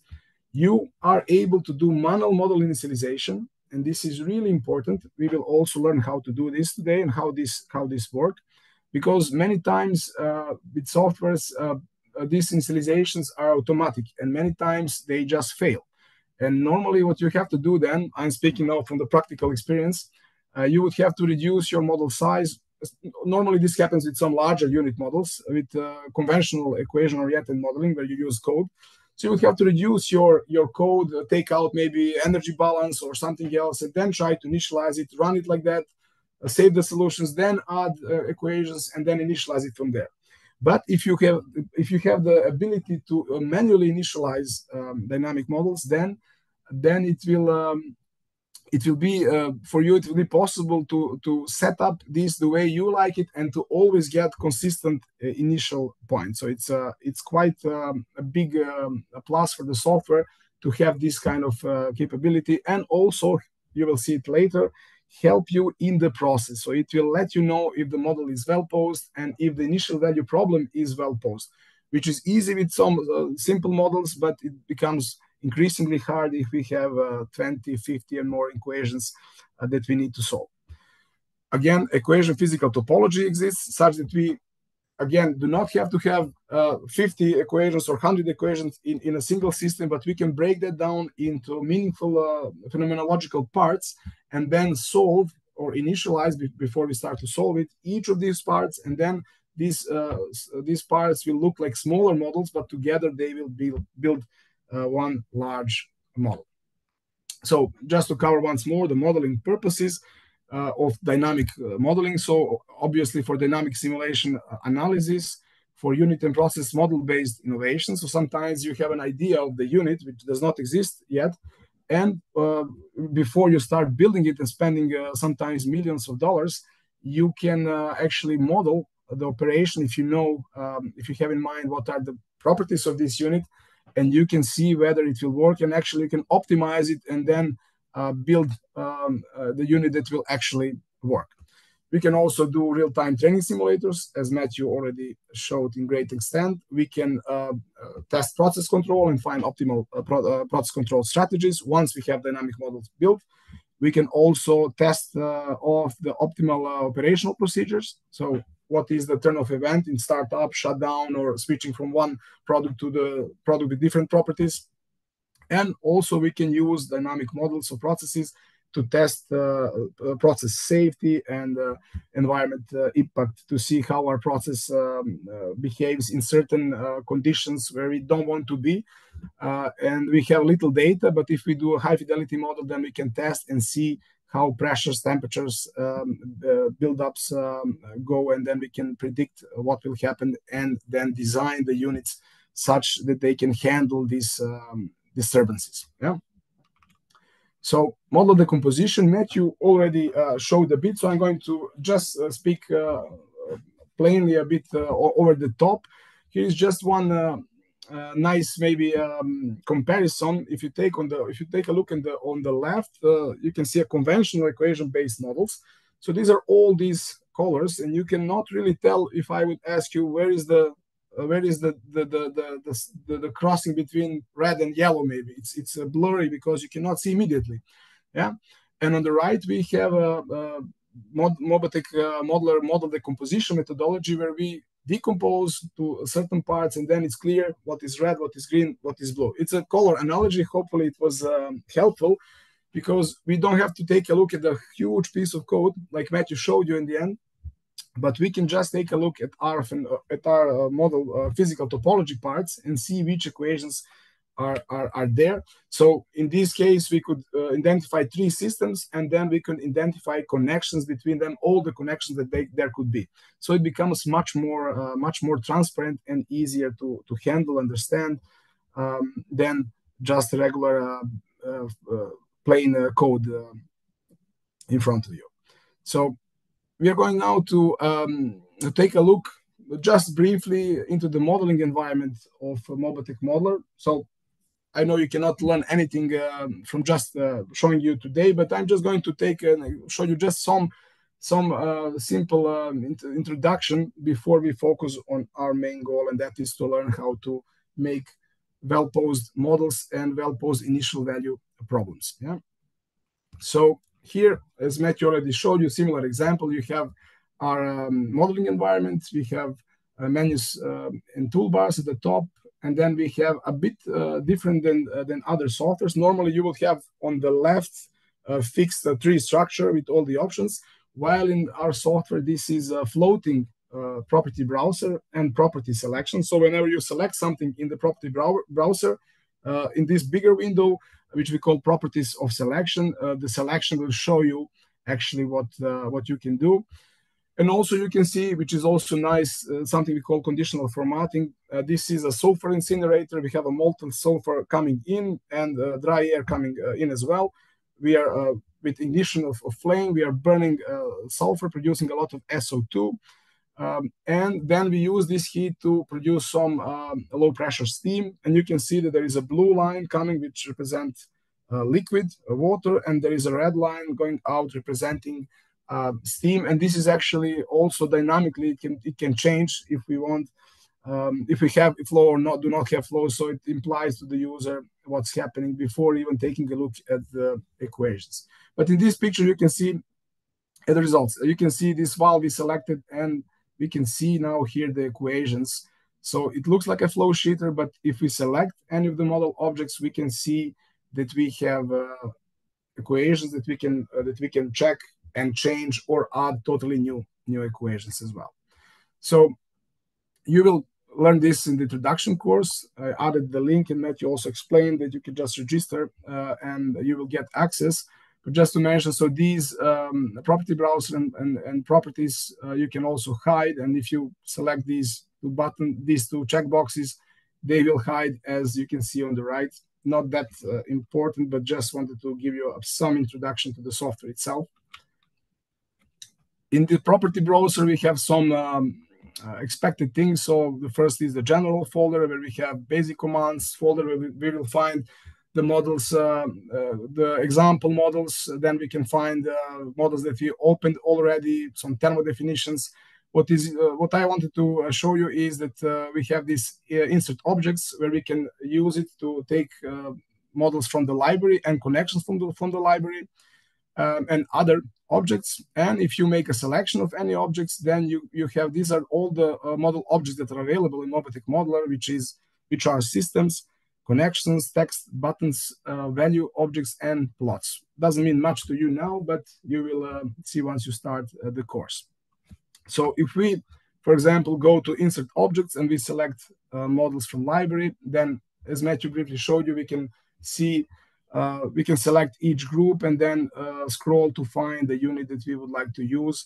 Again, these models have automatic initialization, so they will initialize automatically. They have this automatic routine, but if you want to do it a bit differently, you can always go and initialize them manually. And we will learn about that a bit later. As well, you can use models from the scratch, as Matthew already showed. So continue with the software a bit more, just to give you some more information. There in the software, there is a so-called control deck where we can monitor everything that we introduced. Yeah, so we can see what are the variables that we used, what are the equations, what are the species and reactions, and some other stuff that are a bit advanced for today. But why this is important, if we go to variables, normally in the coding environment, so in the regular conventional equation-oriented softwares, you have to code everything. So if you say, first you have to code your variables, and then you start with your equations, and so on and so on. But problem can occur if, for example, you use diameter and you use symbol D for diameter, and you typed 100 meters for some length of the pipe, and that is in meters. And maybe later in the process, you get some data which are in inches. Yeah. So you have to make this conversion yourself. And sometimes you will forget about it. You will think that it is in meters, or maybe you use wrong conversion. And that is how you introduce low-level modeling errors, and you introduce factors. Or if it is cubic meters per second, if you're talking about the volumetric flow, maybe it is cubic meter per hour. So then you introduce 3,600 factor to your calculation. And sometimes it takes time to find this. So not to have this problem, Mobatec Modeler offers you a layer on top where you can define your variables and define the unit category as written here. So you will define that this is length. We use SI system as basic system international as basic units. So meters, kilograms per second, cubic meters per second, kilogram. But there is, as Matthew showed briefly, there is a conversion. So when you're entering the parameters, you'll be able to choose any unit that you want and enter it in that unit, and the conversion will be done automatically. So this way we preserve the modeler from making these low-level modeling errors and keeping the model consistent with the units. Yeah. And in this case, with the different units, so the unit is okay, maybe it's meter, but not to use inches or millimeters or something else to introduce these factors, because then calculations won't be reliable anymore. So this is for the variables. Then we have a tab for the equations, and here you will find all the equations that you have created making your model. Yeah. So at the top you can see that this is the name of your model. And if you have multiple models open, you can change this selected database and find the equations that you need. So the good thing here is that if you make certain equations and you want to use them again, you don't have to go through the code to find them, to copy them, to paste them again. You can just enter and find equations that already exist, because you have created an equation database, and you can just add these equations to your model parts that need equations. So you don't have to copy anything. You'll also introduce errors maybe with the typos, but you just add the equations that are already there because you already made them. So this is another way. This same layer, like for variables, that helps you maintain your model, build it faster, and maintain it syntax problem free, because Here, if you're going to make an equation, the software will tell you if the equation is good, because if it is not, it will not allow you to save the equation, and we will see that in a second. On the right, also one more help for the modeler is there is an equation filter in terms of what type of equation, because when you make equation, you can assign a certain class. So you can tell the software this is system equation. So this equation will pop up only when you select the system to be able to add this equation, so that you don't get again all the equations. Maybe it's a large model and then it's hard to find it. So you can assign equation class, and that will help you greatly to have only the equations for that type of model object, like connections or system, or how it's called, phase change connections or reaction equations. All of these have their own equation class. Maybe it looks a bit confusing, but it's actually there to help you to be more efficient with all of these classification. Of course, you can always select any equation and go and edit the equation. And main thing is equation will be changing every occurrence in your model. So you don't have to go through code and change the equation every time you use it in the code, which can be a tedious job if code is large. But once you change it here, it will be changed automatically everywhere. And actually the same goes with the variables. If you want to change the variable symbol, or you want to change a variable unit, if you change it here, then it will change everywhere, which will make sure that everything is consistent and save you a lot of time. Then we have a species tab where we can see all the species that you used. In this particular example, we have air, water, and polyethylene glycol. And you have also your reactions tab, where you can see all the reactions that you have used in your model, and it's quite easy and straightforward to define. We won't talk much about it. We have some other features like equation objects, user routines, and external functions, but these are some advanced features that we just don't have time to talk about today. So model building elements, we have physical topology. That is the first thing. Matthew already covered this, so I will go a bit from the other angle, let's say. So the first thing is that we build our physical topology, whether do we use library units or we use our own units, our own systems from the scratch. Then once we add our topology, our systems and connections, then we need to add species. And you need to add species only once. The species, if there is a mass connection, will be able to propagate, like in a real situation. If there is a pipe, then something can go through it. And we can actually also control where a certain species goes. And that should be taken, that should be done with care, because you can sometimes block certain species going somewhere, but it should go. So it's a possibility, but of course one has to think about it when doing. And we have the third part, which is equation topology, which will follow the physical topology, because we will define equations in the physical topologies, which will represent that part of the physical topology, whether that is a gas phase, a liquid phase, column wall, or whatever that it is. So equation and physical topology are related in that sense. Yeah? So just to mention again, we have two types of elementary systems. We have capacity systems, which are able to store mass and energy. So this system will generate mass and energy balances, the ordinary differential equations, that will be solved every second, or every second, every integration step may be 1 second, 2 seconds, or 0.01 second. That is up to us, how fast we want to progress in time. And we have battery limit systems, which are used normally for boundary conditions. So battery limit or boundary condition, that is the same thing.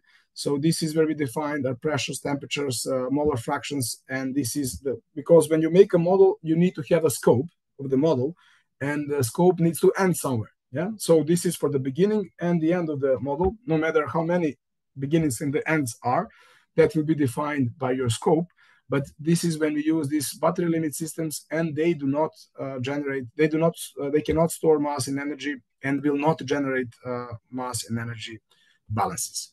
Then we have two type of main type of connections. We have mass connection, green by default. This is changeable, but this is how we use it.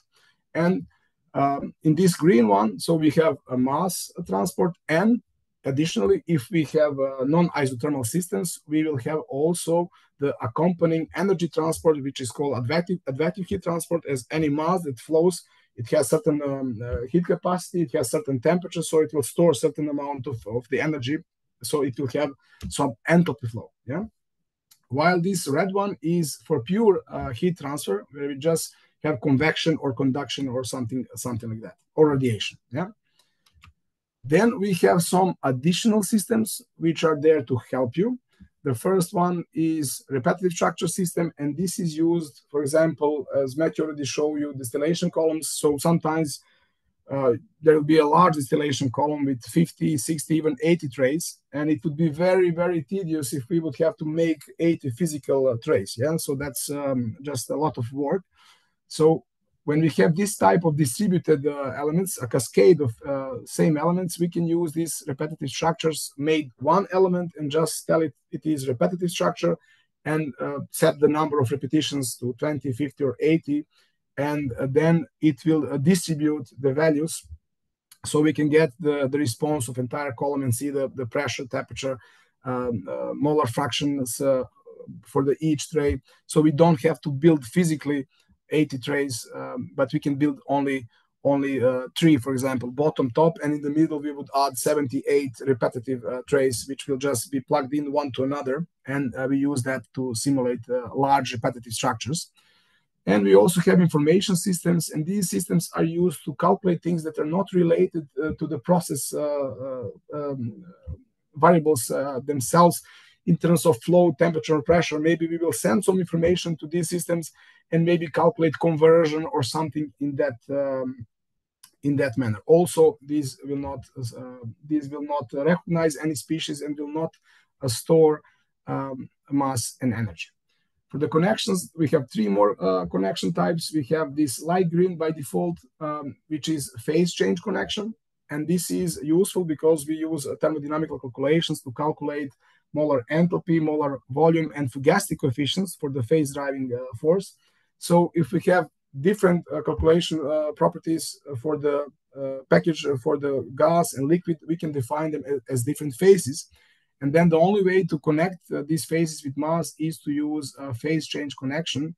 Otherwise, it's liquid to liquid, so it's just a regular mass connection. So we use this to go from one calculation property package to the next phase, which has different calculation property package. Let's say in the liquid, we need to use Peng-Robinson equation of state to calculate molar enthalpy and molar volume, while we have a low pressure and gas components that behave ideally. So then for the gas, we can select ideal law for the gas. So then we would use this phase change connection to connect these 2 different phases, because they are in fact different. This yellow by default connection is to send information, so we can send variable values like level value or concentration or something else, and then normally connect that to other capacity system or information system and use that information to calculate something. Yeah. And the third is the work connection, and that is if we have a work performed in a certain unit, like a centrifugal pump, maybe compressor, then we can dissipate heat, work through heat to the fluid, and this is where you can use these connections, which will build into the energy balance automatically. So again, what Matthew showed you briefly, this is the composition of one distillation column. Yeah, so we have a column, then we can see that we have reboiler, condenser, and the tower. Then we can have top section, rectifying section, bottom stripping section, and then we can divide it into single trays, and then we can divide each tray to liquid and vapor, and this phase change connection in between. And this is for us really important, because this is how we decompose large models and make them feel and also for solving them be easy as to solve a lot of simple models to get a large model solved. So again, Matthew already mentioned this, so I will just go about. Regarding species topology, some practical things for the software. The species database counts more than 2,000 species, so you will probably find what you need in order to model it. And if that is not the case, we can always add new species to existing database or to a special database if the project is requires that. So now we come a bit closer to equation topology. Yeah, if you select any system, any capacity system which can store mass and energy, this system will form mass and energy balance.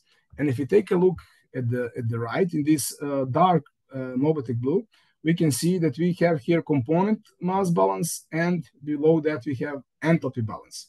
And these are the differential equations. We have DDT operator, which means differential of number of moles over time equals, and then we have the mass connections that are coming out with the sign of minus. So mass connection 63 and 65, and we have mass connections that are coming in, which is mass connections 62 and 64. And this is Fn, which is predefined variable for the component molar flow, and this balance will be formed.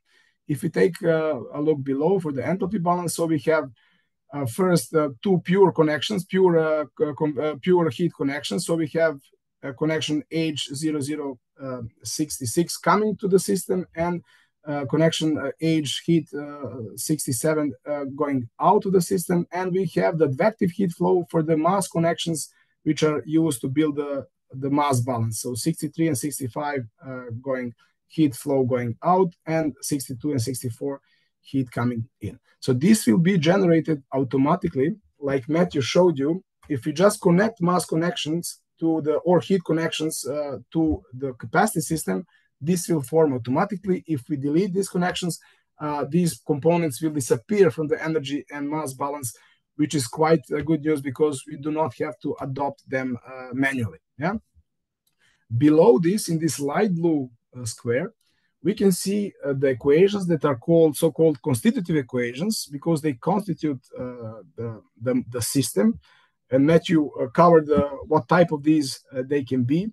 But here we can see that we have equations for total molar holdup, component molar holdup, enthalpy, pressure of the liquid, specific enthalpy, specific volume, and some other equations. And you can choose how you want to show them. You can see here, is it show equations or with names or equation and names. You can also add descriptions as well.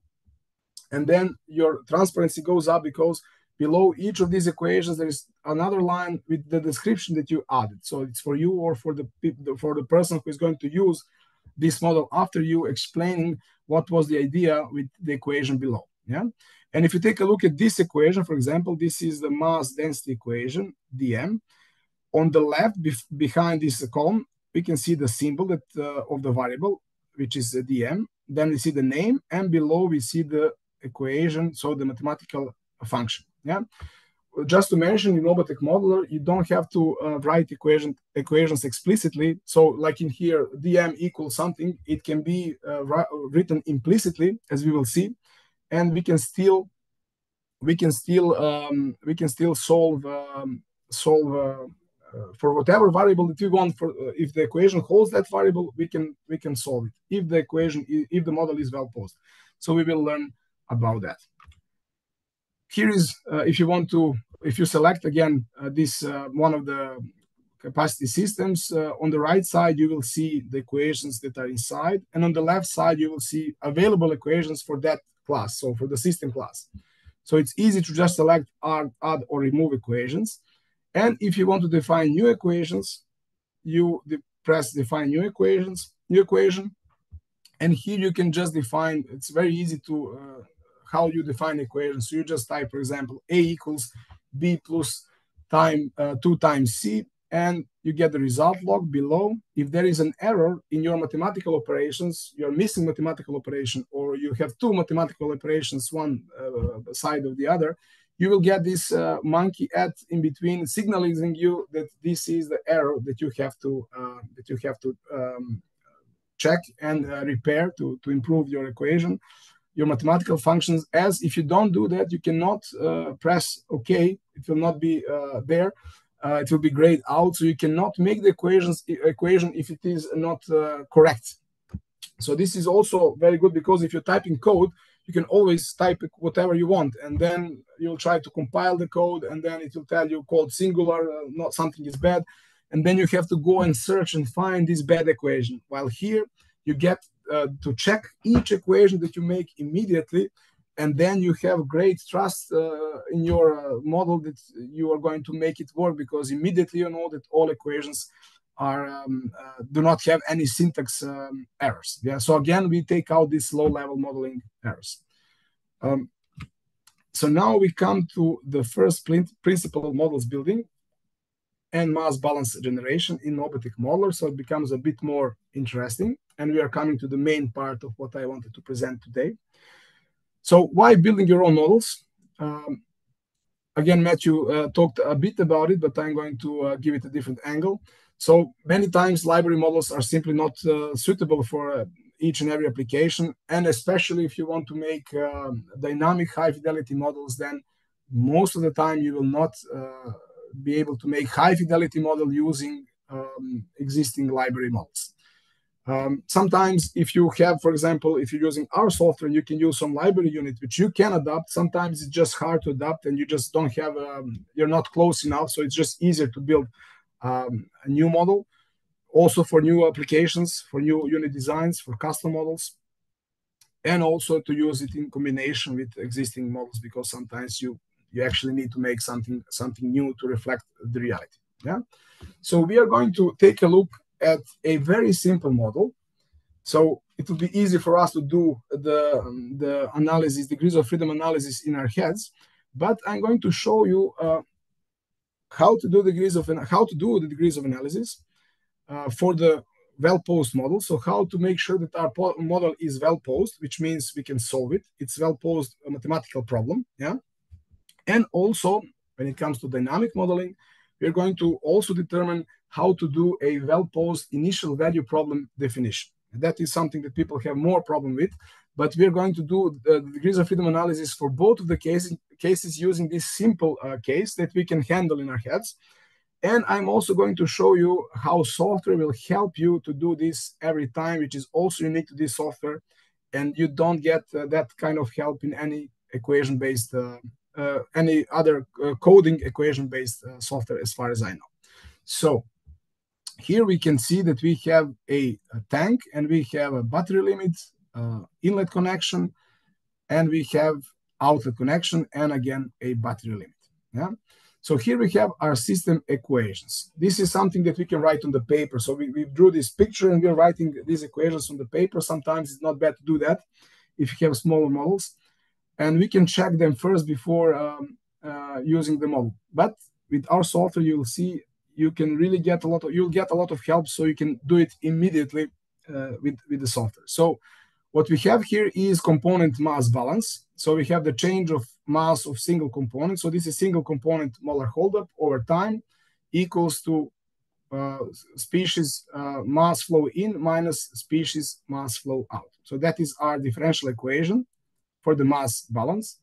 Then we have total mass holdup, capital M, equals the summation of all masses of all species involved. We have the buffer cross-section area, which is just a circle calculation, a circle area, and we have a liquid level calculation. So here you can see we can calculate the equation says total mass holdup equals to density times the air cross-section area times the liquid level.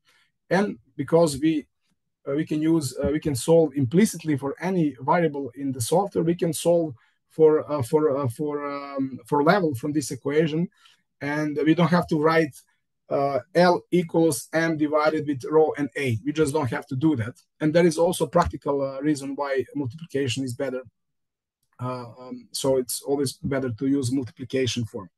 It's something related to the solver, because it's easier to do derivative of multiplication than derivative of division. It's just computational effort. So these are our system equations. So when we say system, we consider that this vessel, yeah, because it is a capacity system. And inlet mass connection and outlet mass connection are connections, as we say. So for the mass connection equations, we have that inlet mass flow rate will be equal to some alpha times Fm, and this alpha will be the valve position. So we are making really simple model, which is mass driven, not pressure driven. And we say this is the alpha, it is valve position time the FM, which is user specified mass flow. So we can say it's 100 kilos per second, 20 kilos per second, we can change that, yeah? Then we have another inlet component mass flow rate equation where we have to calculate what is the mass flow rate for each component, yeah? So we say then whatever that inlet mass flow rate is, the F in, based on the user-defined FM and the valve position, then we multiply that by the mass fraction of each component if we have multiple components, and we will get what is the single component mass flow rate. So that is for the inlet connection, so F in. And then we have only one equation for the outlet, which is again a component mass flow rate, and that equals to some beta, which is some lump resistance factor, times square root of the level. Yeah, so it's not first principle. This is just an example. So we have square root of the level times some lump resistance, which can be length of the pipe, bends, maybe even if there is a valve. Well, we don't have a valve. Actually, we would put alpha again if we do. So there is no valve, but it can be all other line resistances. Yeah. So if we take a look and we observe our model, we can determine that we have some parameters and some variables. But let's see how we come to that conclusion. So if we start to build this model, we will start. So this is our picture on the left. And this is what we would need to do in terms of topology that we talked about. Yeah. So we have the battery limit for the source. Then we have a mass connection coming to capacity system, which is our vessel, because vessel can store mass and energy. And from here, we also have mass connection, the outlet one, to our outlet system, to our battery limit for the outlet connection. Yeah. So we have system 1, 3, and 2, and connections 1 and 2. So this topology is this is the first part when you have to model something to think about it and understand what is the topological decomposition that you need to make this model. And for this simple model, this is what we would need. Yeah.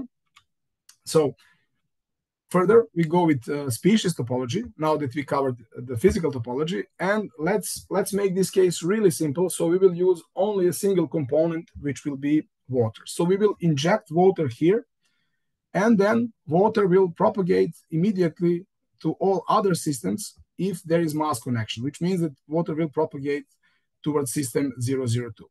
Yeah, that will be automatic.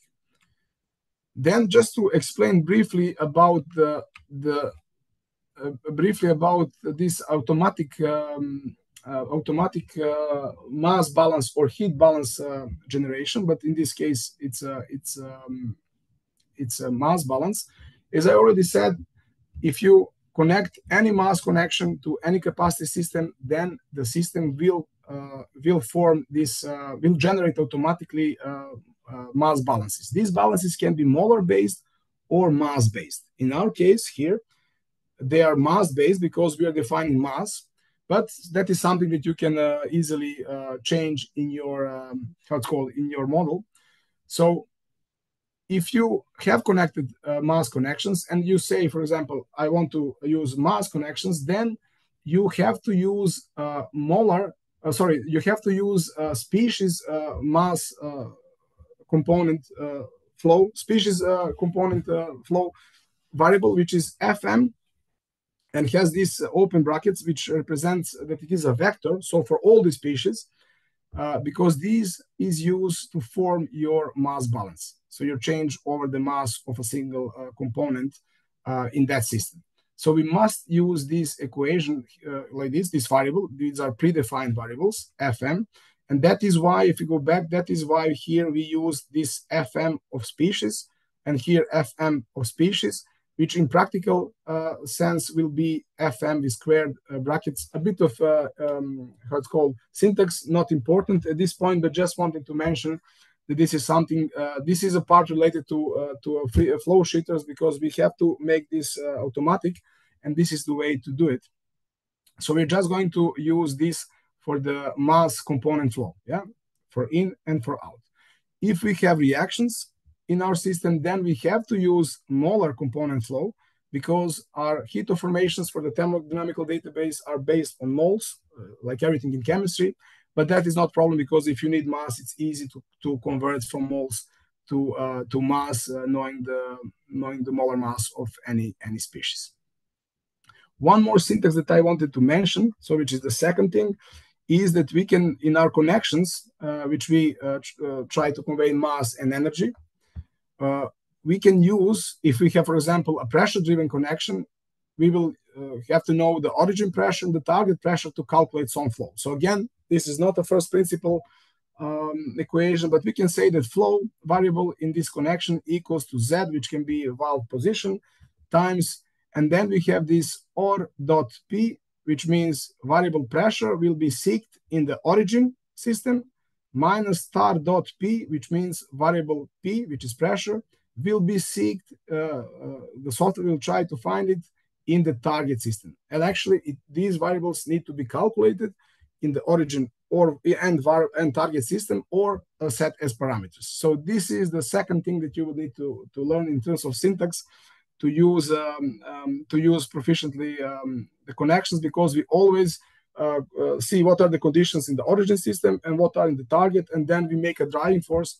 Like in this case, we have the pressure difference. It's a linear equation. It's not first principle, but it can be useful sometimes. But it just use it to show you that we use this or dot and tar dot prefixes, and that signifies that pressure will be used here if you type or dot in the origin, and here tar dot in the target. Yeah. So now back to our model. Yeah. This is our topology on the left, and on the right are the equations that we saw in the beginning that we want to add to our physical topology. So first, to the inlet connection, we are going to add these two equations. And in the second equation, you can see this or dot xm. So this is the component mass flow rate equals to the total flow rate times the mass fraction, which we define in origin. So this or dot xm will signify that we will have to define this xm in this system 0001 in the origin. If we took out this or dot and just use xm, then this would be maybe a parameter in our inlet connection. But because we have this battery limit in the beginning, it feels natural that we define what is the composition of the fluid that we have in the battery limit system. So using or dot will make software to seek for this variable in the origin system, which is this battery limit 0001. Okay, then we have our equations that we add to our capacity systems, which is equation to calculate the cross-sectional area of the cylinder, total mass holdup, and one more equation that relates mass holdup, density, cross-sectional area, and level, which we will use to calculate level, but we will see that. As soon as we added these two mass connections, as I mentioned, we will generate this equation here. So the change of mass over time of each species component, we will have only water, so it's only one. But if we had more, then this will represent as much. You will have as much differential equations as the number of the species. If we have 5 species, then we have to solve the change of mass of each of those 5 species. So that will make 5 differential equations that will be solved for each of these species. So we see that the change of mass of a species over time equals to the inlet of that species minus the outlet of that species from the vessel. Yeah? And that will be generated automatically in the system 0003, so in this capacity system. And at the bottom, we have this, again, component mass flow rate, which equals to some beta, which is some line resistance through this line times square root of the level. Yeah. So now if we would add this and we would check our model, and this is something you're going to do. Actually, this is one of the exercises in our introduction course. This is how it will look like. So if we select this inlet connection, we will see these two equations, and we can see that we calculate F in and Fm. So this is total mass flow and the species mass flow. Then we see in our system we have formed differential equations automatically. That's why we have this dotted line which separates the two. This is something that the software will automatically generate. And we have the constitutive equations, where we see that from this equation we'll calculate A, the cross-sectional area. From this we calculate total molar holdup M, and from this, as I said, it doesn't have to, it's implicit in that way, so we can calculate L, even though the equation is not written implicitly, which is actually quite nice. And also, one thing which is quite nice to mention, the order of adding equations to your systems are not important. It's not like in MATLAB that you have to have an order, because it's not sequential. It will take this and solve them all at once. Yeah. And if we take a look at the bottom at our outlet connection, we will see our Fm, so the species mass flow, beta times square root of L. Hopefully you can see it. It is on the bottom.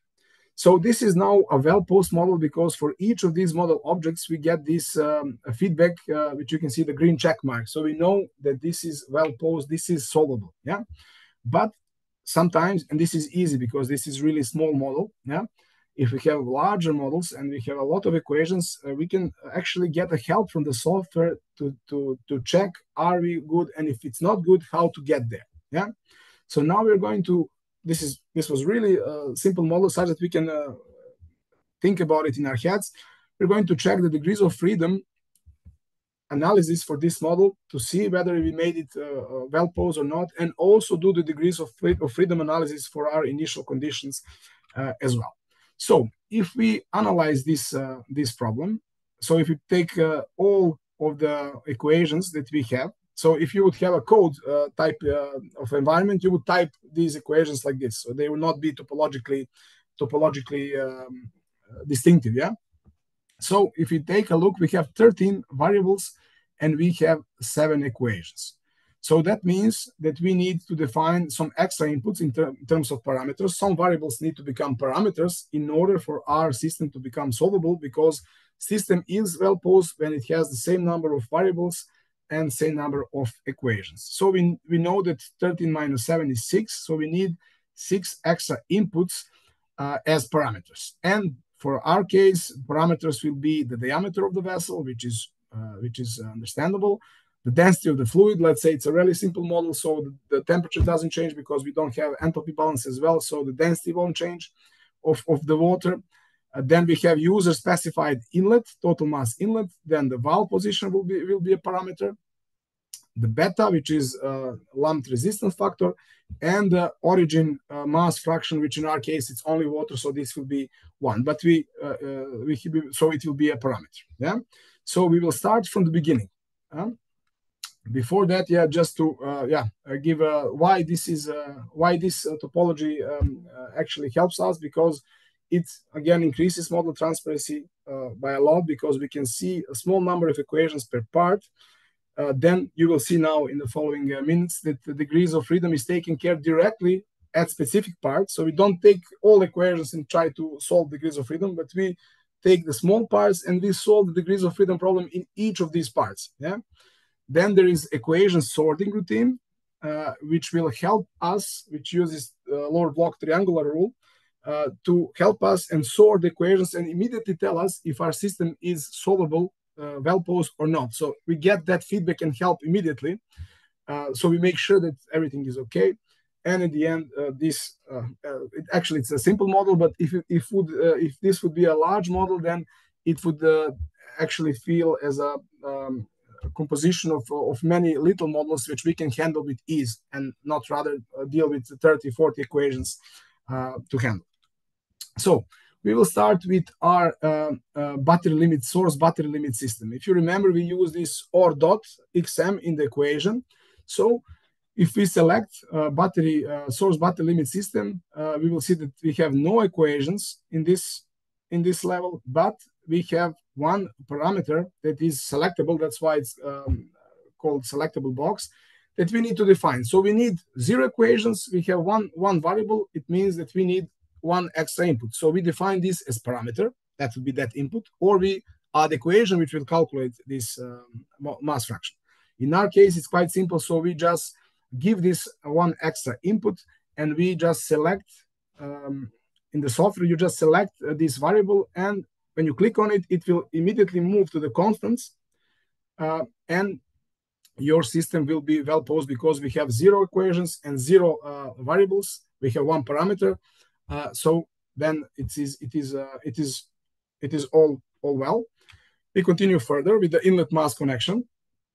Here we have these 2 equations that we already reviewed. Yeah, so the total inlet equals to the position of the valve times the user-defined mass inlet.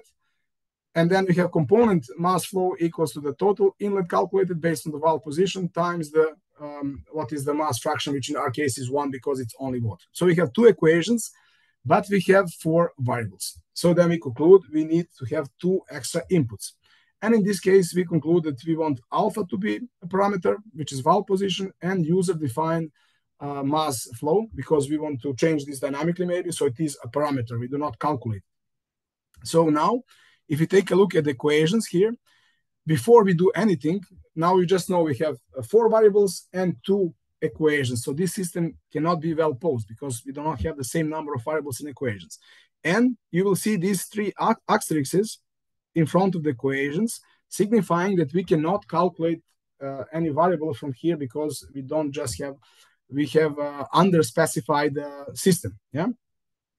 So here then, because we know alpha and FM are parameters, we will just select alpha, and then we will select FM, inlet mass flow.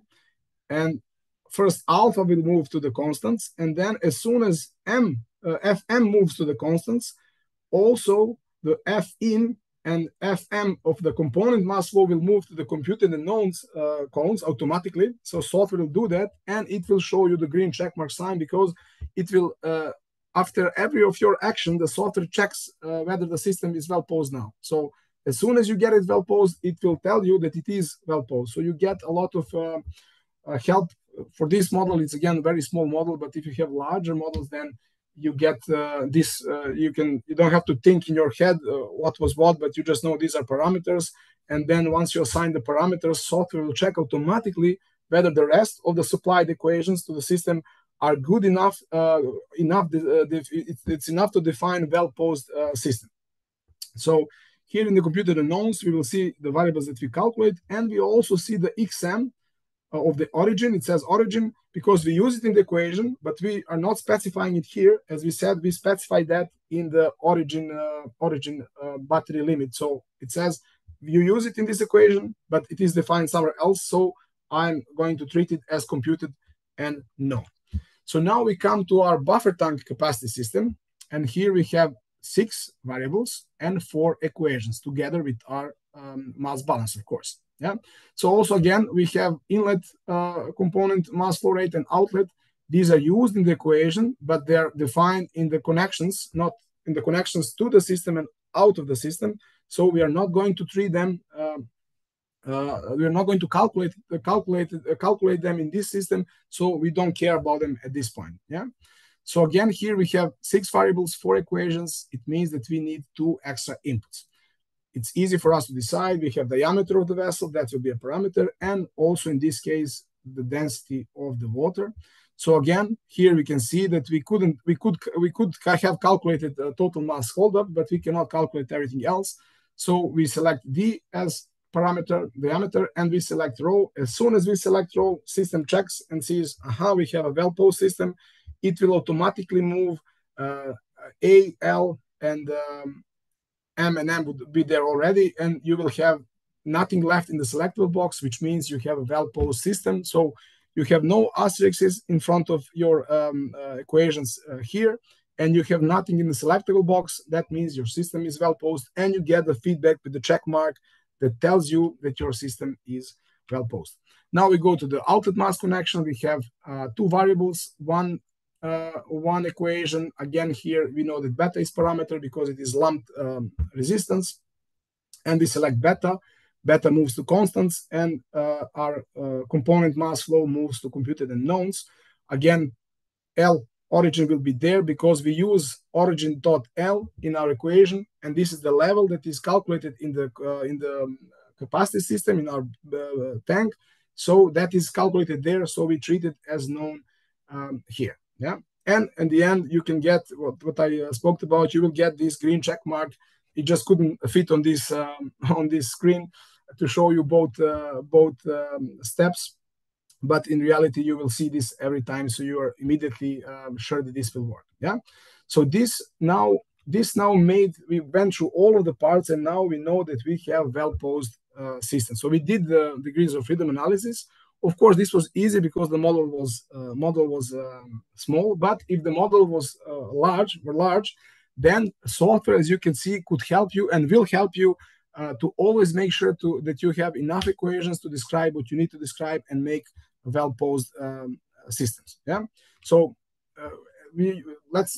as Solver always tells you, whether you have underspecified or overspecified system, we can see that. So normally you always start with underspecified system. So you added equations, but you need some extra inputs like we needed. So if we have only two equations here, we have these asterisks in front, and we have still something selectable in the selectable box. It means it is underdetermined or underspecified system. So we need to assign to add input, and in this case we could have clicked on area to make it as parameter, or add equation to calculate area from diameter and then select diameter as parameter, like what we did. But the software will always show you what type of situation you have. So in this case, this was underspecified system. The other possibility is that you overspecified system, and this helps. And this software will help you because this happens mostly when you have larger models, and you add a lot of relations, equations. So in this case, you will have asterisks in front of the equation that you added, but there is nothing in the selectable box, which means that probably some of one or two or three or more equations have the same variables inside of them, just arranged in different relation. Yeah. So you overspecified. So then you have to take a look and see what is the equation that you should ignore, because you overspecified. You made a model that cannot be solved because you have two relations for the same thing. Yeah. So in this case, as we can see, we had the same equation. So the first one, m equals rho times a times l, and then a equals m divided by rho divided by l. So it's exactly the same relation, just written differently.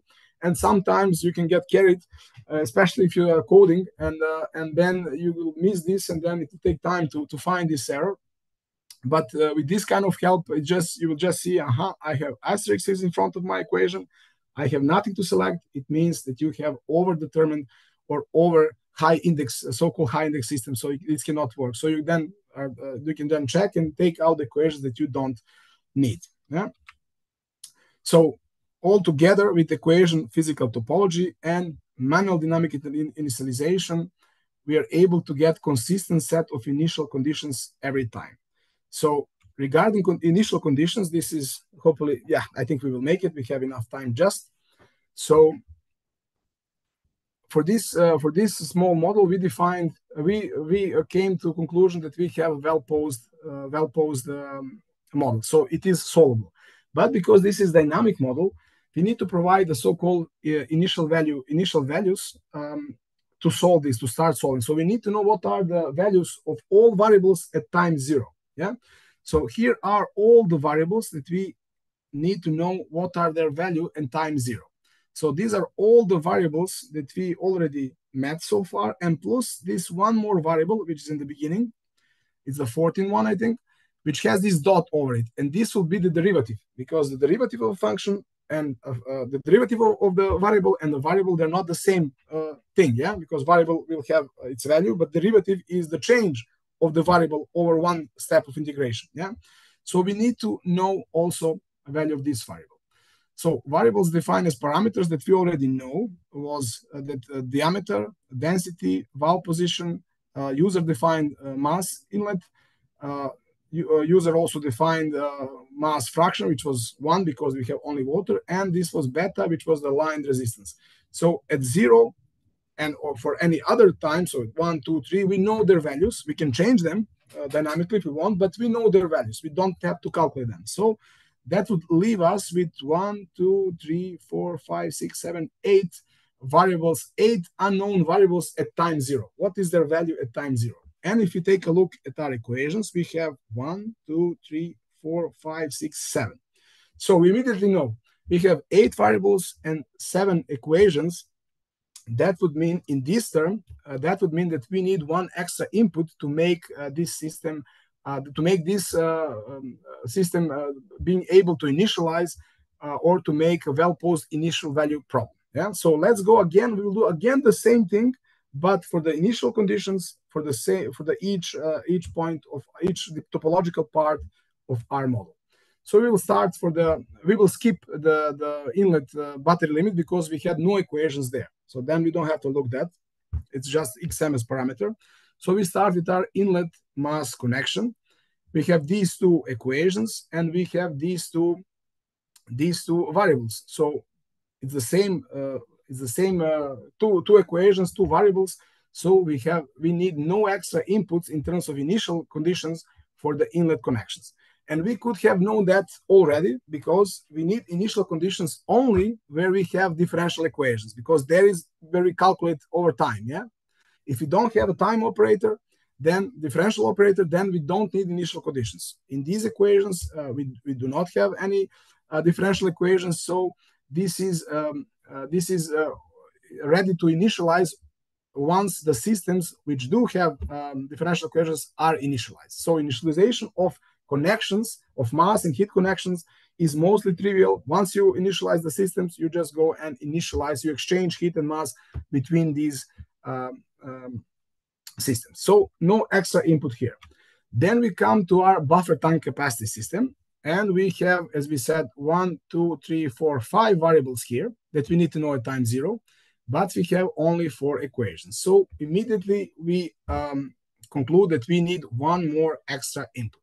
We will mention one more, that we have this mass component mass inlet and mass outlet, but we don't treat them here because they are calculated in the connections. So they're not part of this analysis, yeah, because we calculate one in the inlet connection and one in the outlet connection, yeah.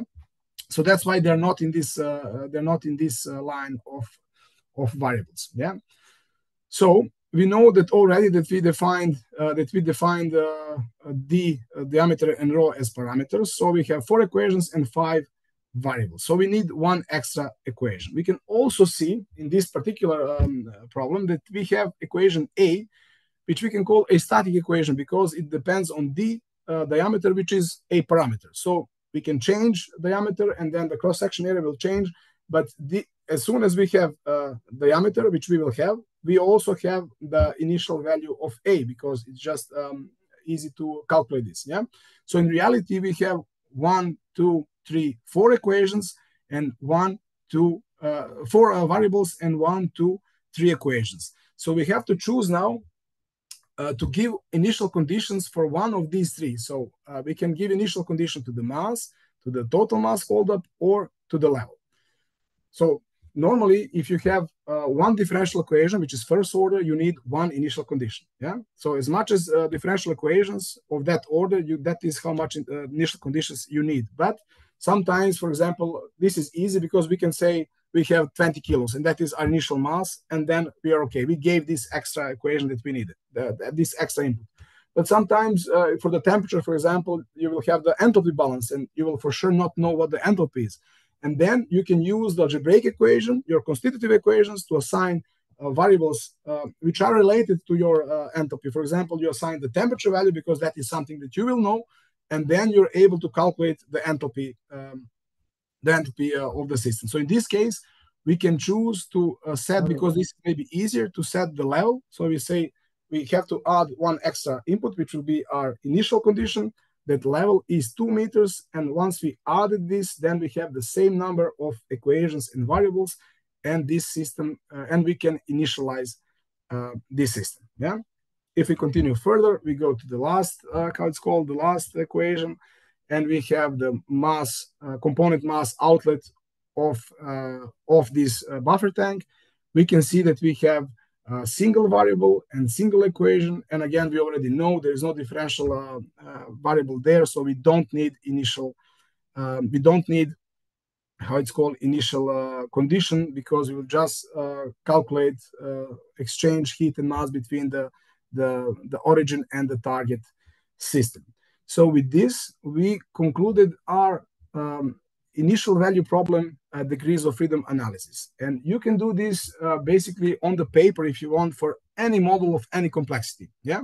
But for the larger models, this would become very tedious and a large amount of work to do this. So with the software helping you, you can easily determine whether you have well-posed system and if you have well-posed initial value problem. And just to conclude, I think we have just enough time. So software also helps you with determining. So we knew now, because we did our analysis by hand, that we need one initial condition because of analysis. But sometimes it's a lot of equations and you will not do this, but you want to check whether supplied initial conditions are enough. And software will help you with this as well.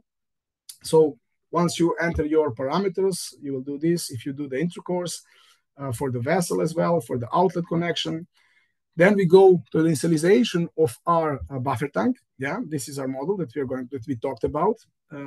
So once we check this I column that you can see here, this stands for the initial conditions. Once we make this checkbox here, the X, that means that we are assigning this value as how it's called initial value.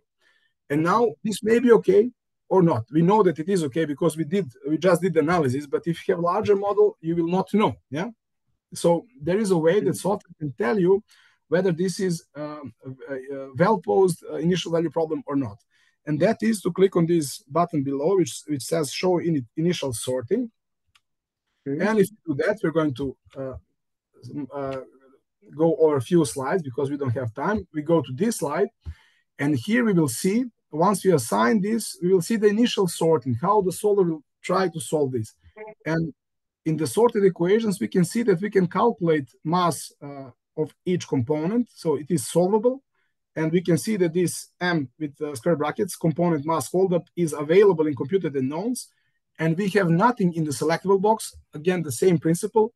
And that is how we know that we have well-posed initial value problem. If we had a larger system of equations, and we added some initial conditions that we thought are a good start, and then still we have something in the selectable box, that is a suggestion from the software, to assign one of these as initial condition and check again. So you think what has the most meaning. You have to think. It's mathematical solver is stupid, if you can say, but that's why you're there to think what variable should be initial condition. Then you would again add this X, and then you would again go to showing it sorting. And at the moment that you see that your selectable box is empty, and that you can calculate your differential variables, which means that you don't have asterisks here, and you can see the differential variable in your computed unknown, that means that your initial value problem is well-posed. And once you press this calculate initial values, you will calculate all the values of all the values of your system. How the initialization procedure works. Yeah. Sorry. Hello, Engineer Vladimir. Yeah. Thank you so much. We are running out of time, trying to meet up with finishing on time. Okay, yeah, we still have 1 minute left. That's why. That's it. Okay. It was a bit condensed, but just wanted to show you how models are built.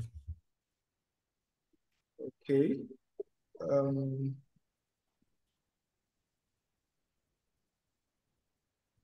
If anybody has any questions, I'm happy to respond. Okay, that's great. All right, so let's have some questions and comments from our teaming listeners. Let's have questions and comments. Okay. Yes. Can you hear me, please? Everyone, can you hear me? Yes. So yes, go ahead, please, Isaac. But I have no questions. Okay, I thought it was. Okay, there's someone whose hand is up. Isaac, please. Isaac. All right. Good evening, everyone. Good evening. Good evening. Yeah, I want to first of all appreciate SP Posako section for bringing us this webinar, and I also want to appreciate Dr. Matthew and Mr. Vladimir for the very expository webinar. I'm also a chemical. I did chemical engineering in undergraduate, so I could relate to a lot of what was said. And I have about 3 questions I want to ask quickly. Okay, go ahead. Yeah. So first of all, yeah, Mobatec is really offering and preferring like solutions that would help. I could imagine myself using Mobatec software as when I was in undergraduate days. It would have been so enjoyable for me for the kind of projects that I undertook during my thesis. So I wanted to ask if there was a possibility of having access to the software after the initial 30 days of like the trial period of trial. For educational use, that's quite okay. You just contact me and we'll arrange something. Okay. Because it's not our business case to take money from students. okay, because why I was asking was that I used HISIS when I was working Vladimir, you're on still sharing. Oh, I'm sharing my screen. Oh, yes. So, just one. Okay. So I used HISIS when I was working on my undergraduate project, and I had a lot of issues because I didn't know a lot of things that were running under the hood of the modeling software. It was just about inputs and outputs. Did a lot of trial and error, and it took so much time. I couldn't do certain things I wanted to do because I didn't have that access to some of the models, most of the models actually. So that's why I asked, and then I wanted to find out if Mobatec actually collaborates with like schools or some schools are using the software. But it depends. So some people are doing modeling with it, but we also have operator schools. There we make finished models, and they just use the tool to learn how to operate certain equipment. But then it's then it's a different kind of use. Eh? That's the thing I showed you in the first hour. Okay. And but it's not something like HISIS. It's quite different, and you will notice when you do it yourself that it can be quite complex to set up your own models, and it takes some effort to learn how to do that. Yes, I saw that a lot, and that's actually tending towards my last question. If there are like documentations, stroke like typical tutorials on the on Mobatec of like typical plants. You can follow the link that Vladimir sent you, and that's our introduction course. Okay. And then there are 5, right? Yeah, 5 tutorials which will get you started. But then, if you want to learn more, well, we have quite some more material. And it depends on which direction you want. Okay. All right, I'll be in touch, and thank you so much once again, for the presentation. Okay, thank you so much, Isaac, for that question. We take one more question from Daniel Ibanga. Okay, and he says his question is centered on the differential equations. Okay, he said, does the software develop these differential equations, or will the user write out these differential equations? That was the first question. And he also said, secondly, does the online training cover how a user can understand deeply the well-posed systems for complex plants or systems with multiple equipment? So the question is in the chat box. So yes. I see that. No, the second one, the complex plants and multiple equipment, that's more for intermediate and advanced courses. Yeah. So that's not covered in the introduction. And the software, yes, it develops the differential equations, but mainly the mass balances and the component mass balances and the energy balances.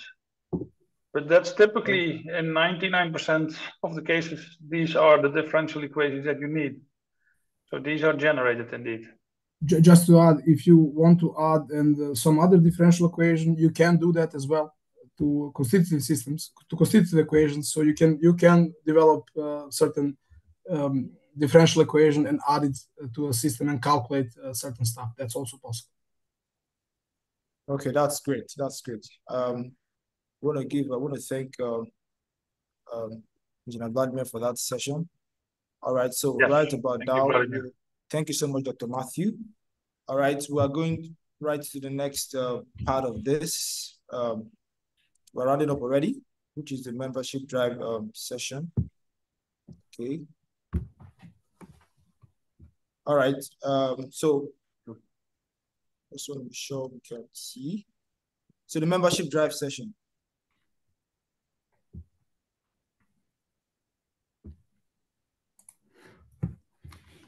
Okay.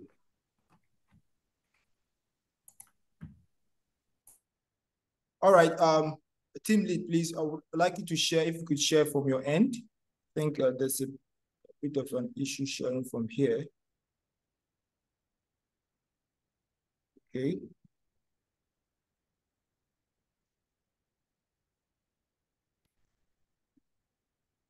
Can you hear me, please? Can you hear me? Hello, can you hear me?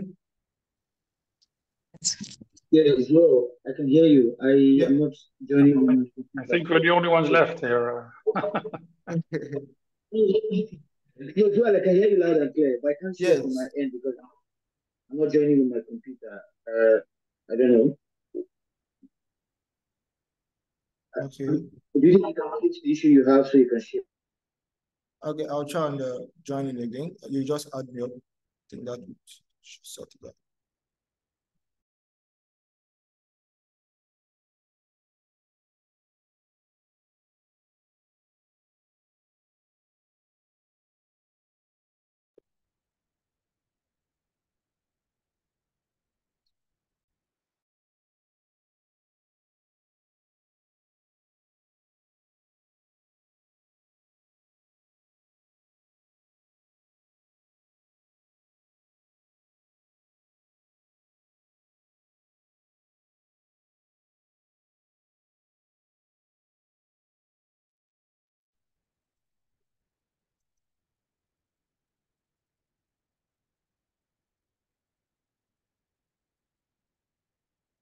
Okay.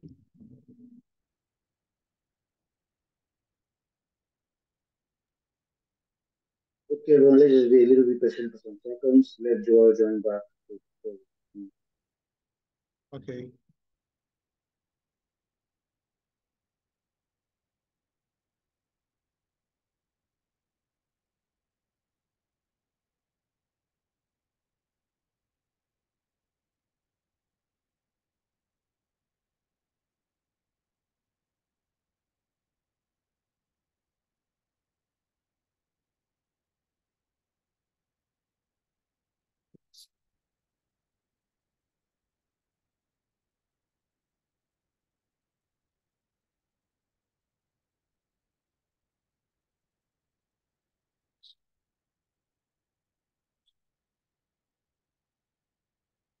Okay, please confirm if you can see. Can you see my screen, please?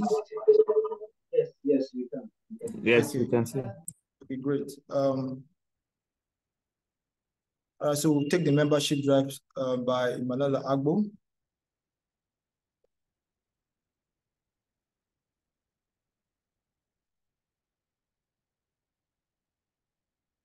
All right, so Joel, I don't see Manuel on the call. Please, you can see him. come again, you said? I don't see Emmanuel on the call. So please, you can go ahead and take it. All right, so now the SPE is a place for all of today's oil and gas, energy and industry professionals and students, regardless of experience or course of study. So our members include students, recent graduates, young professionals, senior professionals. All right. All right. So membership benefits include strong industry knowledge, like you got today. All right, from Mobatec team. All right. Live technical events, enhanced industry knowledge, networking events, conferences, volunteering, and lots more, lots of benefits being a member of the SPE. So we call on you to join us today.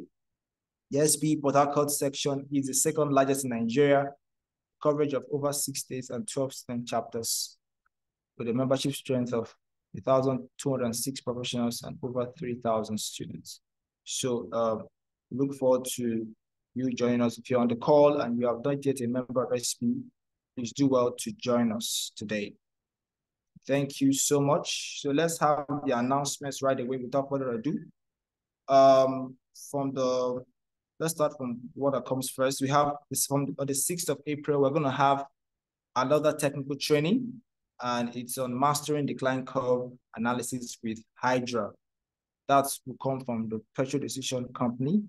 Okay, that will be on the 6th of April. So keep your calendar marked on that. And then from the 10 a.m. to 2 p.m. on the Saturday, and then from the 2nd to the 4th of May, we're going to have our IP Symposium. And it's themed Empowering Today's Energy Leaders, Navigating Digital Frontier in Oil and Gas Industry. So please stay tuned and keep your eyes open on that. All right, so we're going to go straight to the closing remark by our YP Industry Collaboration Team Lead. So over to you. Over to you, please. Okay, thank you so much, Joe, for that amazing moderation. Please confirm it again. I can hear you. Okay, wow, it's been an amazing time. 3 hours, and we've got this number of people still stopping and learning and benefiting from the knowledge sharing from our esteemed Dr. Matthew and Mr. Vladimir. Thank you guys so much for creating time of your busy schedule to share so much Mobatec is doing in the process space, and it's amazing. I believe everyone that has been on this call from 4 p.m. West African time to now have had one or two things to benefit. And yes, thank you for dropping your contact, seeing them, and I believe we are going to stay in touch via email and LinkedIn, and they will always continue the conversation. Particularly, I want to thank Mobatec for letting us know about the free course, the free training course, and going for that, we will offering to give out 30 days free trial on the Mobatec software. It's an amazing one, and I'm sure we're going to leverage on that to improve on the knowledge of just gotten this evening. We can't thank you enough, and we want to extend even more thanks from our section chair in the person of Mrs. Ngozi, who is unavoidably absent to the here, but she's unavoidably absent. Thank you so much, and we look forward to having this type of technical discussions and webinars in the future. We'll stay in touch, and we'll always get back to you when we need more of this knowledge shared. Thank you so much. And thank you guys for joining. For everyone that have been on the call for 3 hours now, honestly, it's not easy. I was even scared that some people would fatigue, but here we are still asking questions and very passionate about the subject. It means we're really eager to learn and change the narrative of our industry. Thank you so much. Keep being part of SPE activities. You're not yet a member of the Society of Economic Engineers. I encourage you to register because the benefits that's highlighted as well are enormous and can never be overemphasized. Once again, thank you.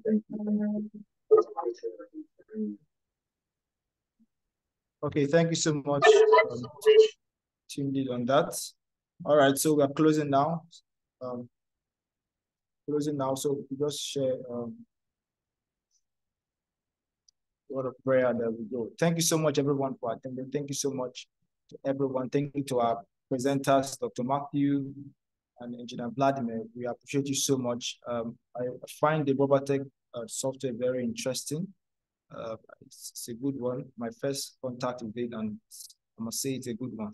So please let's have a closing prayer, and we'll go. There's so much quickly volunteer, and then we go from there.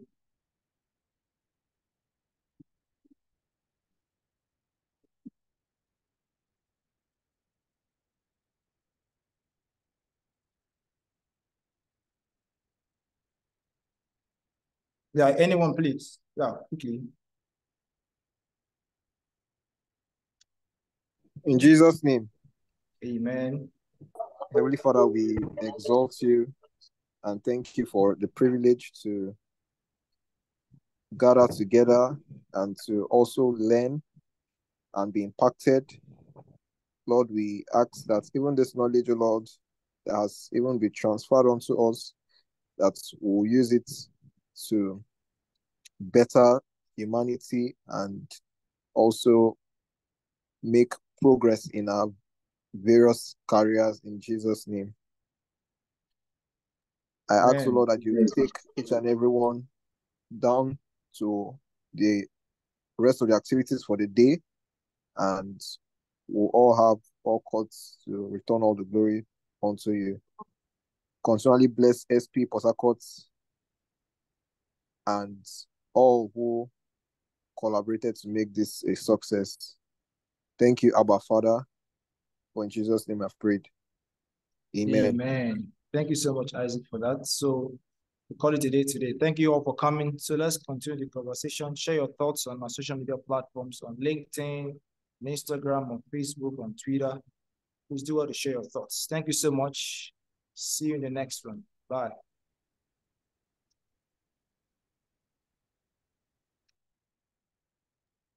All right, bye guys. Thank you so much, Joel. Thank you, sir. We'll connect on WhatsApp. Thank you, sir.